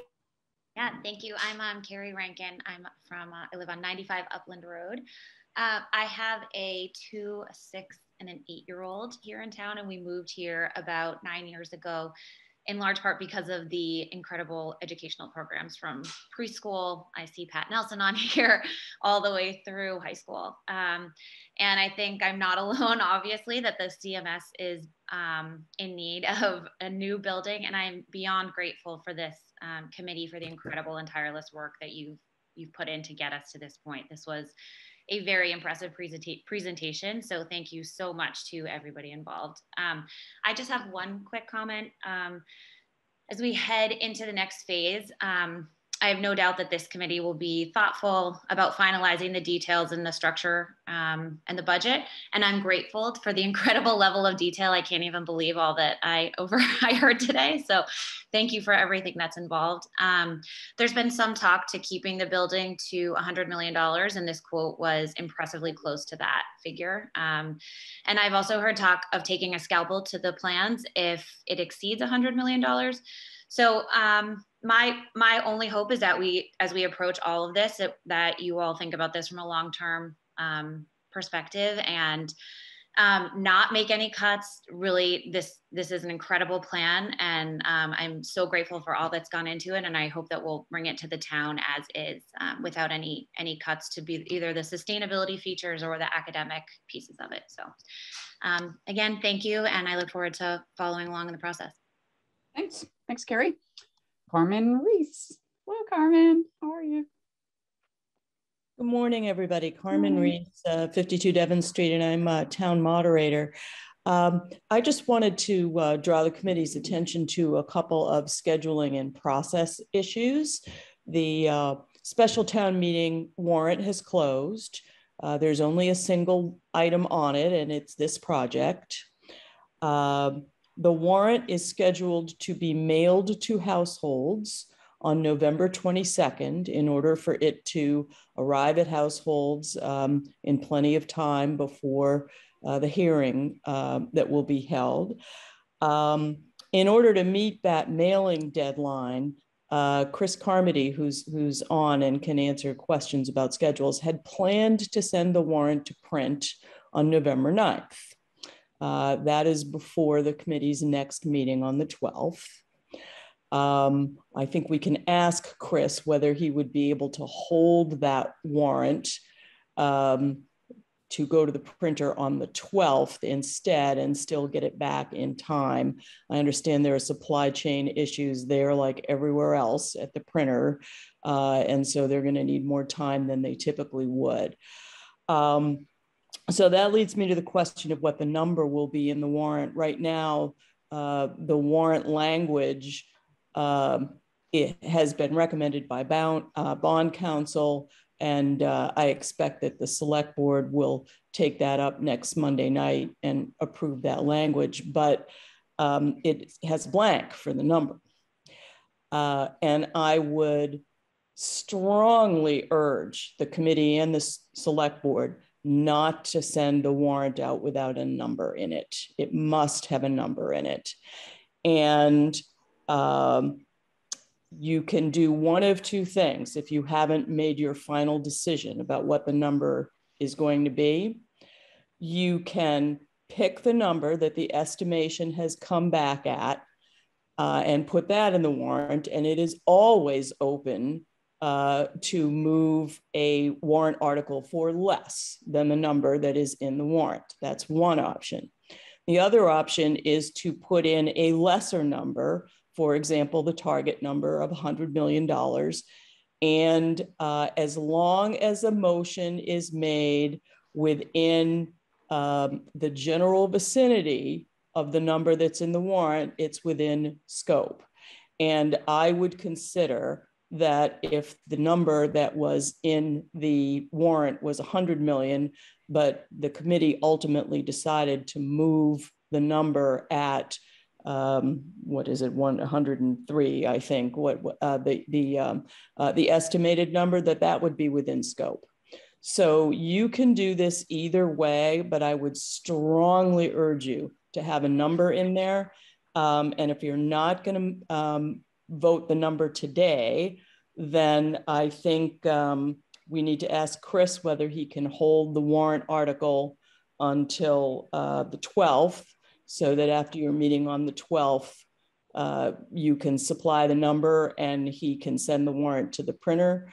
But it can't go any longer than that, to be sure. Thanks. Thank you. Chris, can I put you on the spot? Yeah, I'm sorry. Yeah, so I'm sorry. Yeah, so good morning. And that's fine. We can hold it till November 12th. As everyone's aware, with, you know, the COVID economy and Chinese steel, paper for whatever reason is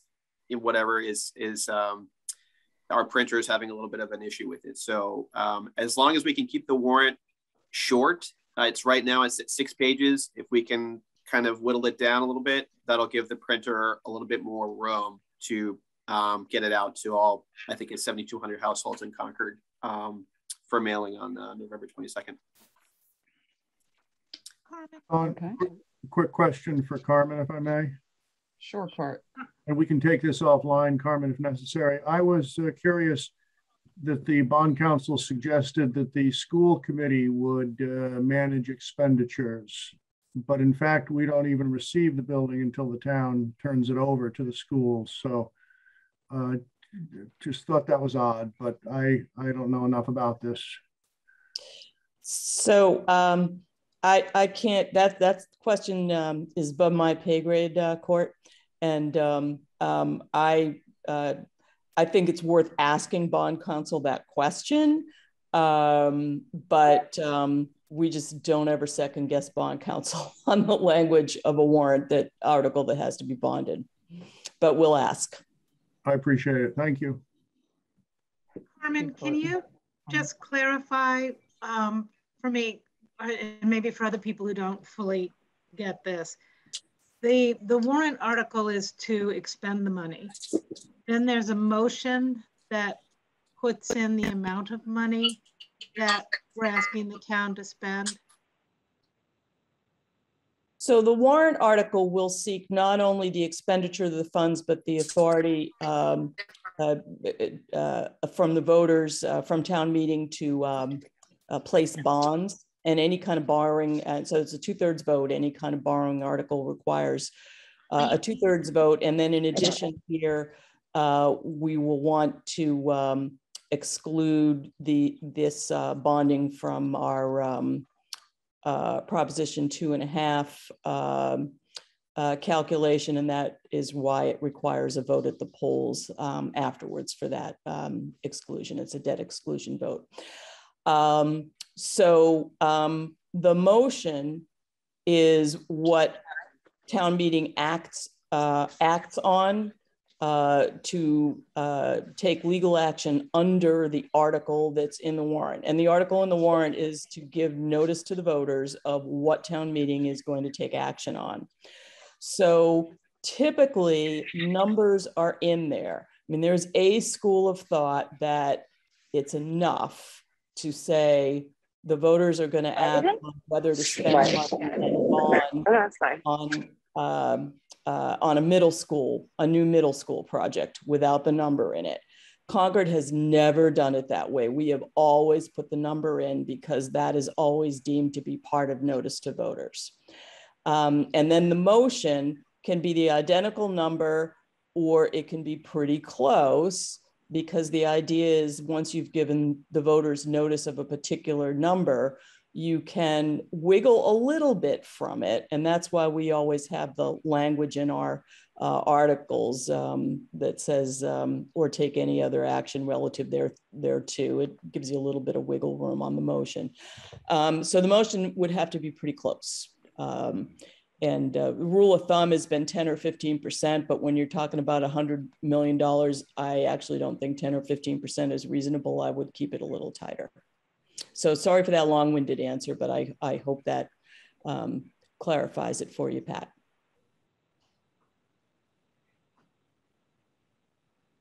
Pat, does that answer your question? Yeah. Good, that was great. Thank you, Carmen.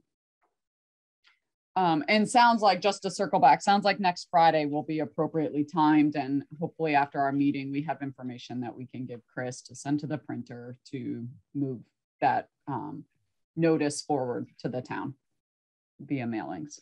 So unless I hear otherwise, that will be the plan. Carmen, were you going to say something?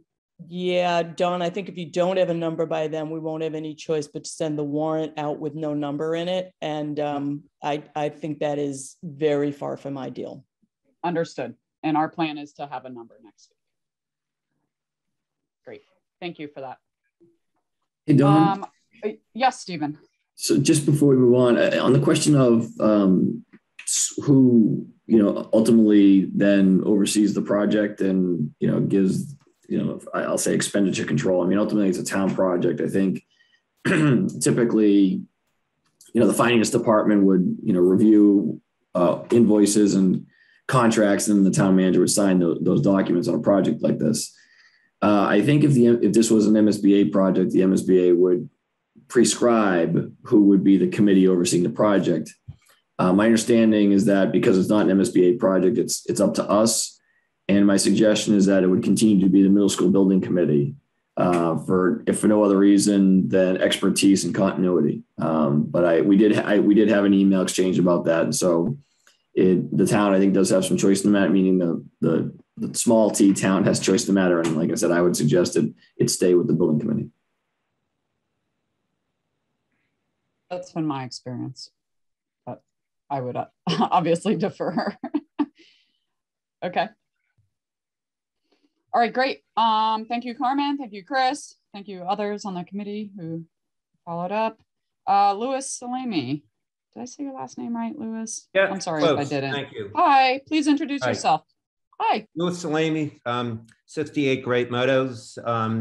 Just overall, I actually got up at town meeting and attended many of the feasibility study meetings in strong support of the project. However, my concern is, and as a former committee member on the building, on the CCHS building project, your overall job as a committee member is to manage risk and to foresee the unexpected.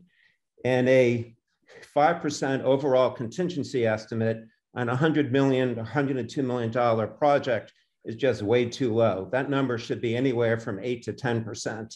I serve on the library construction committee, and I believe we started at 9%, and that's just basic conservatism. Secondly, the ENR cost index is currently running up 10 to 11% currently, yet the estimators are assuming a 3.5%.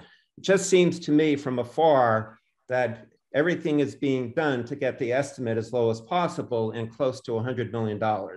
It's not up to me to tell you what the appropriate number is, but I would urge you to have an estimate that has enough wiggle room in it, you know, when there are unexpected costs which are going to arise, that you don't have to go back to the town for money. This is the last thing that you as a committee want to do. It'll be very ugly. The project will come to a halt. And if you're $8 million over, it's going to end up being $16 million over by the time the project gets restarted. And just finally, as an example, on the high school project, our initial hazardous materials estimate was $1.2 million. That number ended up being $3.6 million.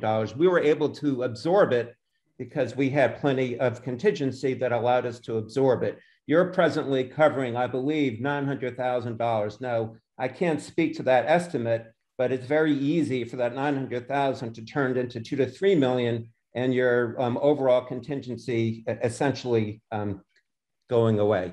Thank you. Thank you.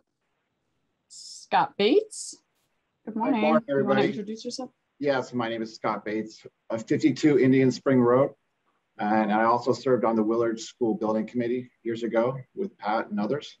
I want to commend you for your progress. I think those two reconciled estimates seem very close. So great progress. I just had two questions regarding one being the soft costs. I looked at your old estimates from March of 2020, and I looked at the architect engineering costs, and it came to like 8.9 million because you were including not only architecture costs, but you were including testing, printing, admin, you were site geotech, site survey, all the other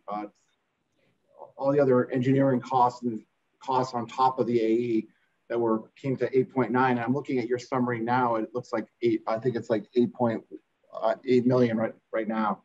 Now I'm just curious. I wanted to know where is that 900,000? Where did that go? And there was another cost in the soft cost from the previous estimate was the miscellaneous project costs, utility company fees, commissioning, enhanced commissioning, project mailing, moving. I don't know if those things just disappeared or not. So I had questions about those two things. And then the other thing, my other point was, I'm in the business. We're dealing with incredible escalation right now. We've had 7% since May.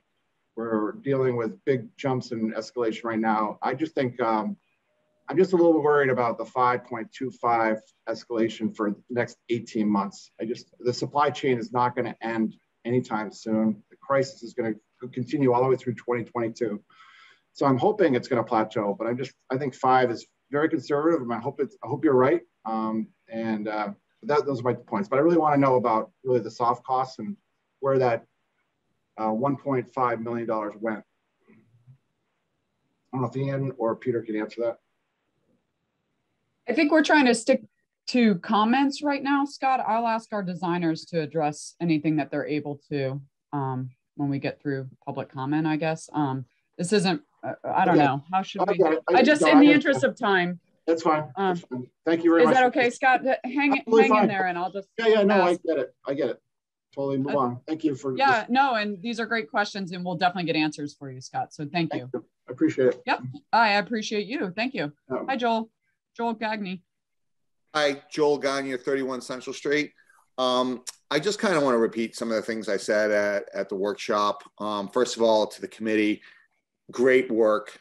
Thank you You guys have done a tremendous job. I want to reiterate that this is a project that is being used with a dirty word in America today, compromise. This was highly collaborative. No one got everything that they wanted. And I'm very proud of what the final result is. It's not a Taj Mahal. It's a functional school building for the 21st century. And I understand that, we want to try to keep it to a number that was set back in 2019. I understand the concerns of, trying to be too conservative. And I guess I want to encourage this committee to not make the mistakes that we have in the past of short-term thinking. We want this building to be functional for the next 20 to 30 years. And if things go over, we'd rather be on the safe side of having a building that's functional and that's going to work 20 years from now than sitting there saying, why did we cut a corner here and nip and tuck there?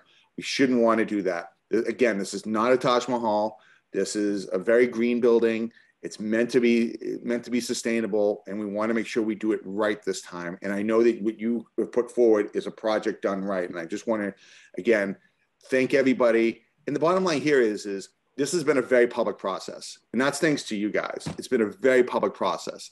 And going forward, the public gets to have more of a say. This is the building that the community of Concord wants. Now, the public process is that now the community of Concord now gets to decide if they want to pay for it. And we should put it forward as is to the people of Concord and see if they want to pay for it. I feel confident that they will. And so I really want to encourage the committee not to make any reductions to this building and to have it go forward as is, because you guys have done a phenomenal job. Thank you, thank you, thank you. Really appreciate all the work that you've done. Thank you, Joel. Appreciate everyone's comments. Were there any more before we move on? I want to keep the floor open for a minute. I'm looking around. Joel, your hand's still up, but I assume that's a holdover. Awesome. Anyone else? Okay. Great. Well, if there's nothing, then let's plan to vote next week on a number to put forward to the town for this particular project. So given all the information we have today and any recommendations that come out of sustainability and or answers to questions that the committee has for next week, let's all wrap our heads around what we want to put forward as a final number on this. So thank you everyone for all the backup information, hard work that got us to where we are today. So much appreciation for all of that. And again, we'll do public comment at the end if there's anything more. But just in the interest of time, I'm hoping we'll be able to be done by 10. So I'm trying to move things along in the interest of time. Looks like our next agenda item is a photovoltaic scope. So I am going to ask that Stephen, Lori, and anyone else in the room. I think I saw Dave Wood on. Stephen, maybe he's there if you need him.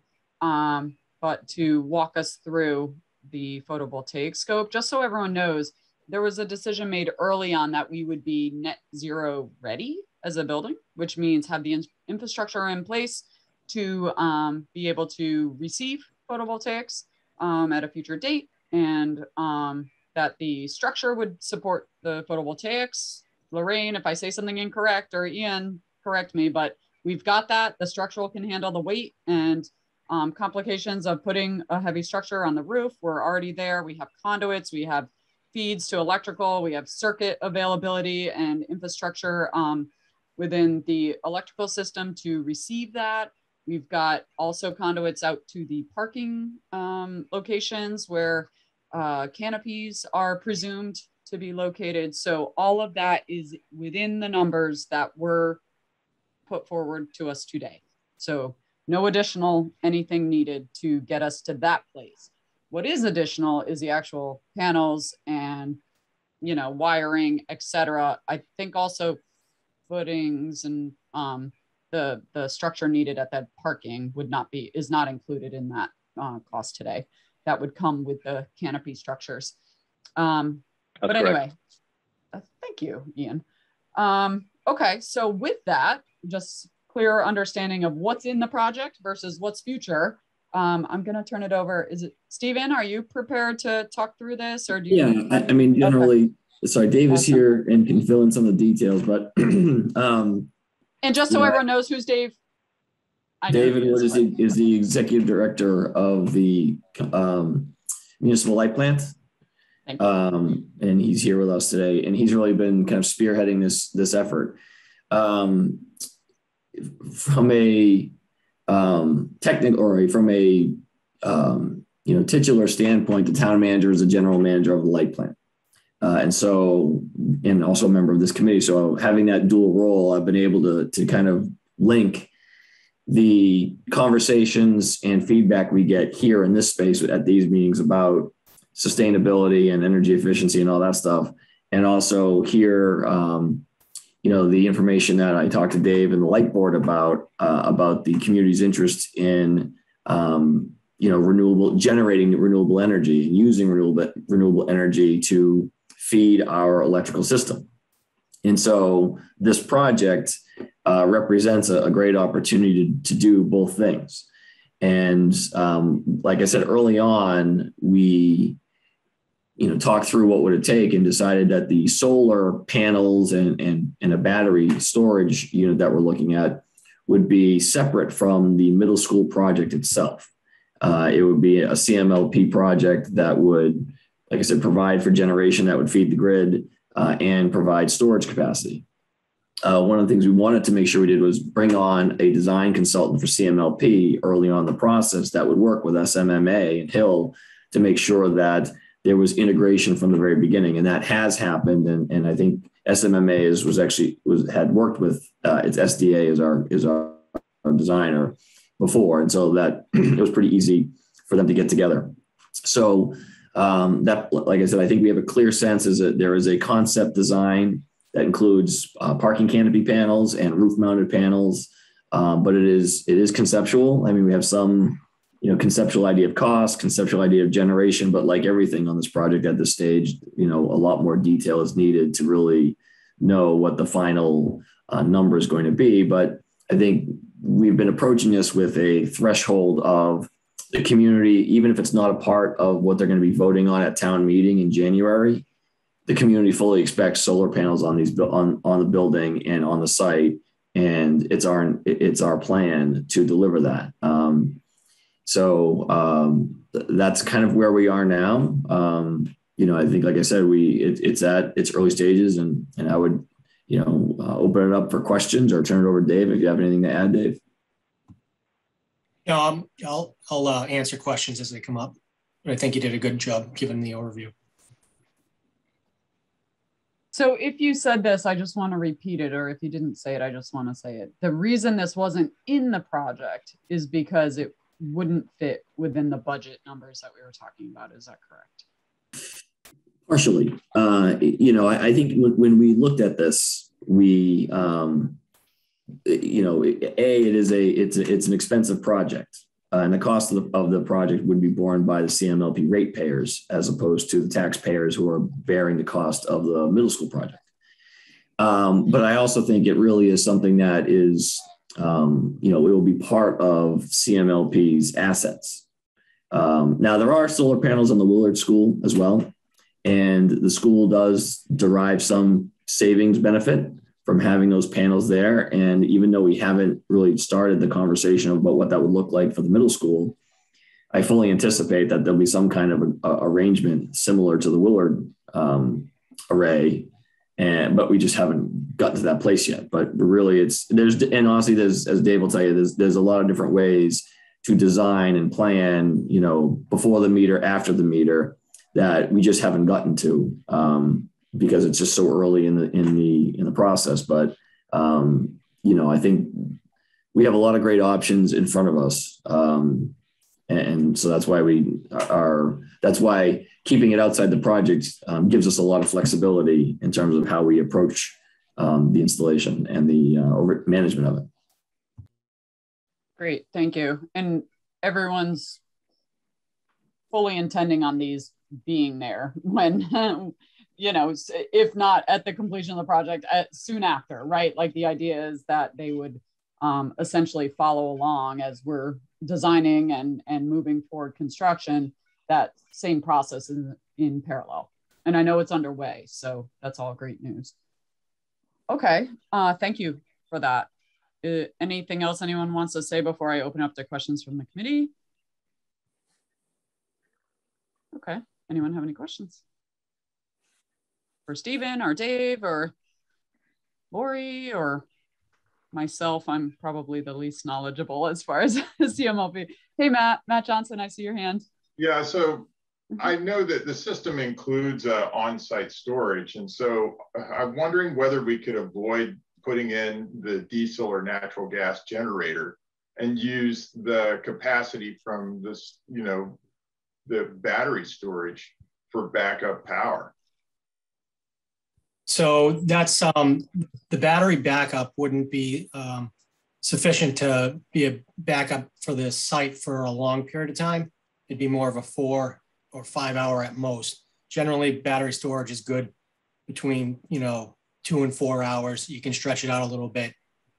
So from a reliability standpoint, this should put a generator in if they want to have backup power and not plan on the battery being the backup. Wouldn't that take us through a school day? No. You'd get probably 3 to 4 hours out of a battery. That's about it. And Lorraine, for those in the room who don't know, what typically is on the generator? The generator is life safety. So, a fire alarm, the elevator to bring it back down, although that can be done with batteries. But life safety components, the boilers, some of the switch gear. I don't know how much in detail we do both life safety and then just some backup, so that we often try and keep the school in operation as long as possible. If power goes out. Pardon? Freezers. Right. You want to be able to continue with that and continue school and not have to send kids home. So there are some other non-life safety components we typically put on the generator to try and help extend that day.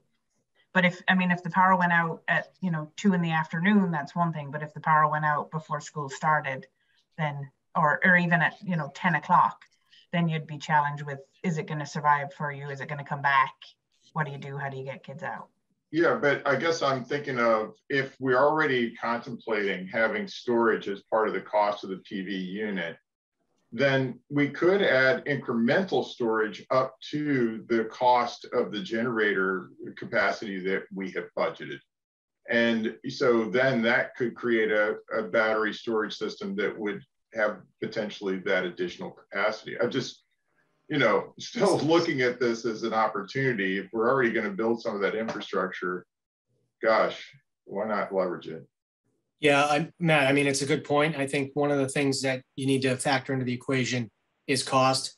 And, for a battery, of that size, you're talking millions of dollars, right? So when we look at that investment, of a, say, 4 megawatt battery that's going to last for 4 hours, you're talking close to $8 million. So, you really have to balance what you do. At least I do on the ratepayer side of things. For the light plant to put in a battery just for a backup for the school is not the best use of the ratepayers' money. So we need to, if we put I'm a not battery suggesting that. I mean, I think that the storage would be only covered by CMLP to the extent that it's needed operationally. Right, and that's what we're looking at is, putting the battery in to offset transmission and capacity peaks. That's the primary reason for our interest in it. Yeah, I mean, one of the things Dave taught me is that to really be able to continue to have capacity for additional solar on people's homes and other places, there needs to be that capacity to absorb peaks from generation and transmission. And that's really the battery, is to do that on that side of the grid. So people over there can continue to add solar, so we don't run out of capacity, not as a facility to be connected to the school.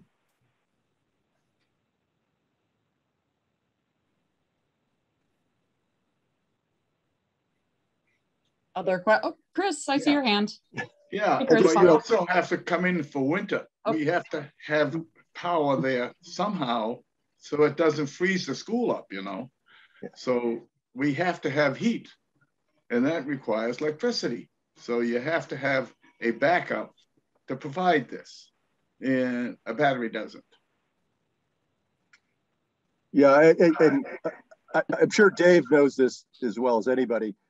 There's always this balance of getting too far ahead and getting locked into technology, because battery technology is changing and improving, especially in high capacity storage and space and time and wear. And if we build something where batteries can be added later based on, you know, fiscal picture and so forth, that might be something to think. But yeah, I'd be very hesitant to try anything that says we can't have an emergency generator for all the reasons Lorraine and everybody has said. And I said from the beginning that, you know, make it storage ready. It doesn't mean the storage device is going to be in there on day one of the school opening, but we have the ability to add it at any time. And that's really where I've been with the storage piece. You're right, you know, technology is changing, and it'll be different by the time the school's ready. So, but I don't want to miss the opportunity to have the ability to add it there. You know, it is attractive. We just have to work through the finances of it.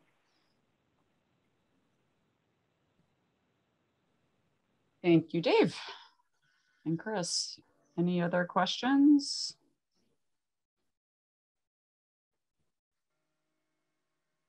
All right. I guess hearing none, we'll move on. Thank you for joining us, Dave. That was helpful, and Stephen for the description and background. So, yep. Appreciate you guys. Don, Yes. while we have Dave here, sure. I hate to put you on the spot, but I'm going to put you on the spot maybe. A rough estimate of when this might occur? Is this a 2 to 5 year window? And I know this is quite speculative. I assume you're referring to the solar arrays, right? That's correct. Yeah.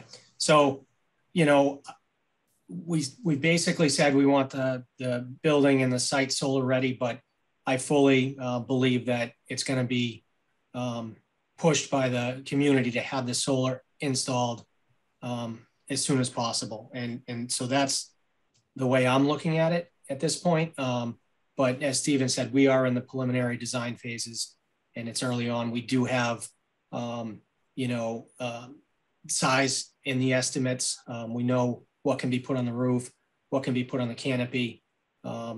Yeah, so we have all that. We have costs. You know, we're doing, we have some more analysis to do in terms of what the cost per kilowatt hour is going to work out to. So there's a lot of pieces, a lot of moving pieces right now. But, you know, I do believe that it'll be an earlier part of the project opposed to 5 years after it's built. Got it. Thank you. Because I'm sure this will be central to some of the town meeting conversations. Thank you. Yeah, I think if I make, you know, I think a project of this size will likely require some debt to be issued by the light plant to fund, and that would require a town meeting vote. And so there will be, you know, obviously a community discussion about the project. And I think one of the things that will, I think, emerge through design development is the balancing of, you know, site needs and space, you know, space parts of the site that may be available. And as we get closer to, you know, building consumption needs versus how much can be generated on site to really get to that net zero place, we'll really know more about how this is going to go and kind of balance out those factors. So everything we've talked about here is going to be a part of the discussion going forward. It's just too soon to be able to say definitively, you know, it's going to require this many panels because the building's going to consume this much energy. So, but I think everybody, as Dave said, I think everybody in the community and the light plan understand the, you know, what the expectations are.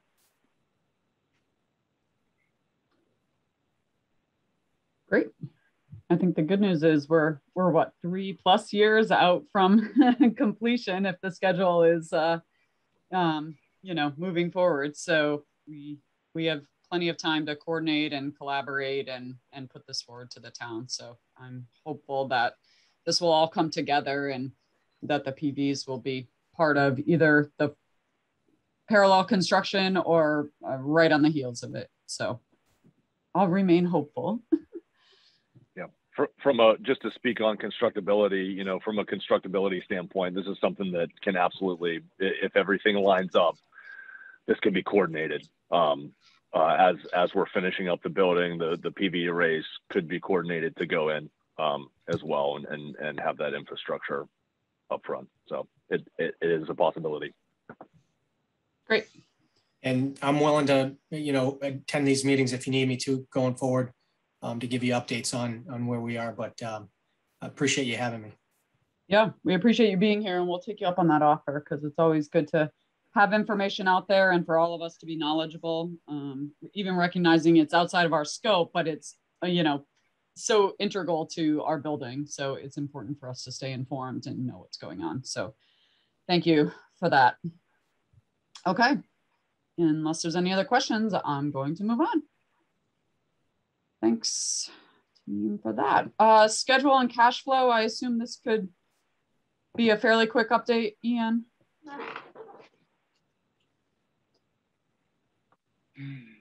Yeah, honestly, I was focused on the estimate here. So schedule. I don't think anything's changed. No change. Yeah. Okay. Does anyone want a formal update? We heard it a couple of weeks ago and it's out there. As far as I know, you guys met the SD deliverable. We got the estimates on time. They were reconciled in the time that was indicated. Yep. And here we are.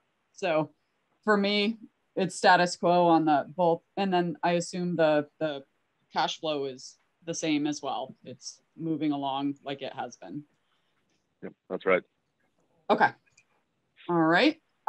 We have new business on here twice. I got to know the first time.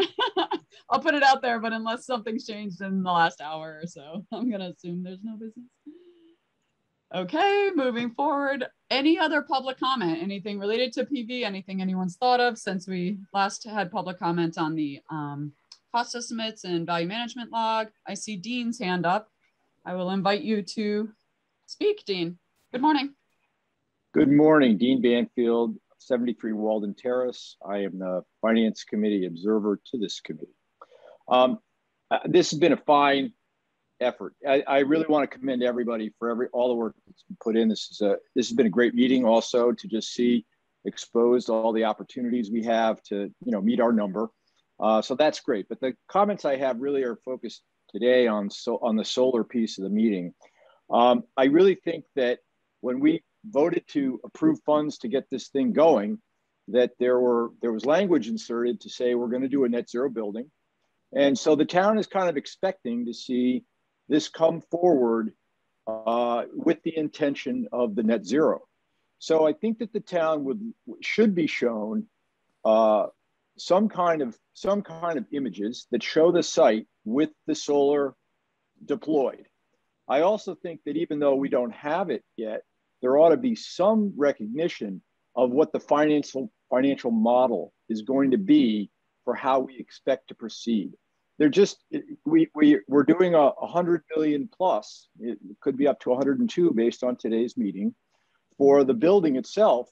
And then we just have a big question mark as to how the financing is going to occur to put this large set of arrays out. So I think that some work needs to be done between now and the special town meeting, so we have some kind of structural understanding of what the financial model is going to be. And the question I have for the town manager or for Dave Wood now is how is the financial model for the Willard arrays? Can we just mimic that and go forward? Can we just do that? I don't understand how those are paid for, what benefit the school derives from them. Can I get a quick update on how that's done? Thanks.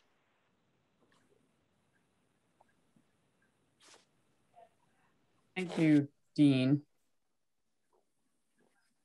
I don't know if Dave's still on. I know we checked in with them. We get a 10% of the energy gathered, we get off the bill. So about $5,000 monthly out of a $100,000 bill, not monthly, overall, out of a $100,000 bill. So it's not formalized from what we can tell. So it might be a starting point for discussion, then we can go further and really work out the arrangement and document it. So Stephen, do you have any understand? Is Stephen still on the call? Do you have any understanding? Yeah.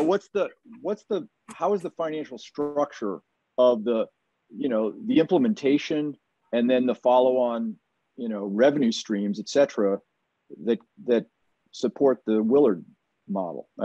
Because fundamentally what's going to happen, it sounds like, is the ratepayers, who are the same people as the taxpayers, are going to end up somehow funding this infrastructure, either through increased utility rates or somehow. So even though our taxes aren't going up, our utility bills will go up. Something will go up.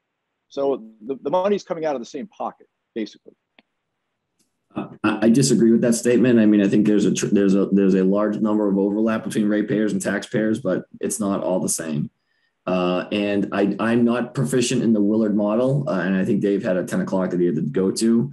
Okay. But I agree with you that we should do some work on, maybe coming up with some scenarios, some possible scenarios that could work. I just want to, part of my presentation today was to manage expectations about the level of detail.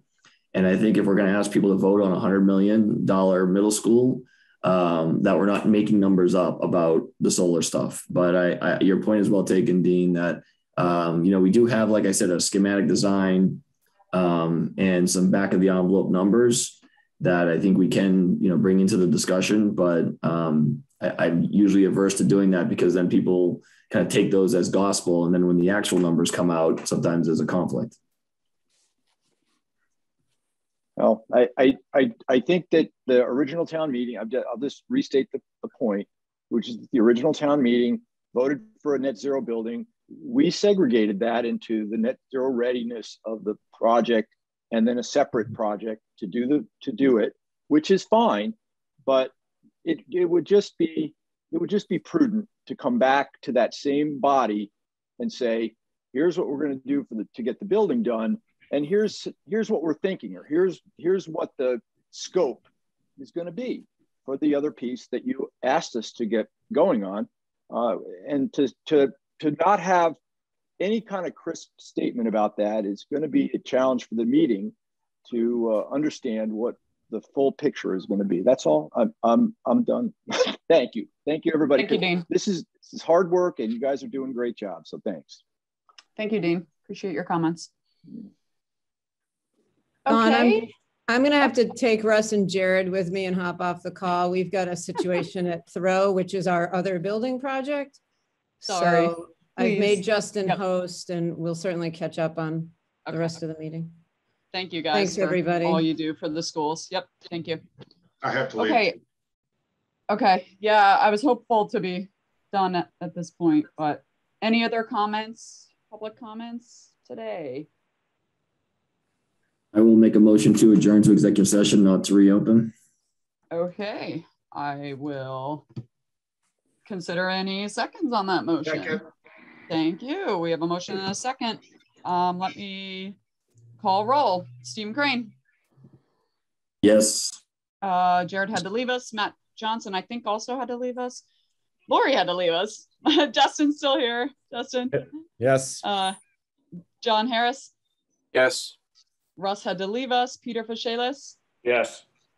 Alexa was off on an airplane. I'm here. Yes. Oh my God. Hey. I'm back. All right. I'm landed. Hey, Alexa. Okay, you heard the motion?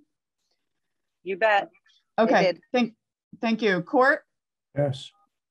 Thank you. Heather Bout. Yes. Frank Cannon. Yep. Chris Popoff. Yes. Charlie Parker. Yes. Thank you. Matt Root. Yes. Pat Nelson. Pat still with us? Maybe she had to step off. Yes, no, I'm here. Oh, yep. Oh, hey, Pat. Thank you. And I'm a yes. So thank you, everyone. We will go into executive session and then end the meeting. So appreciate everything from everyone. And thank you all. Thank you. Thank you. Bye, everyone. Thank you. Bye. Don, am I ending this soon? You know, Justin, last time there was like magic and we all went into executive session. Maybe Erin knows. We lost Lori like 5 minutes too early. Dude. She had a way. I can give you the. It was a breakout room. Yeah, it was like the way that the school committee do it that way, Court. She had a magic. So we can go to breakout, or we could ask non-members to exit. I'm seeing that we have no non-members in the group. So as long as we keep an eye on the who tries participants. to enter, you've got an executive session de facto right now. Perfect. Okay. Well, I guess let's call it that because I don't have, and we're not recording. Do we need to stop recording? Or do we stop recording? Yes. Yes, we should stop recording. That's what I thought. Okay. I'm pressing stop. I'm pressing stop on the recording. Perfect.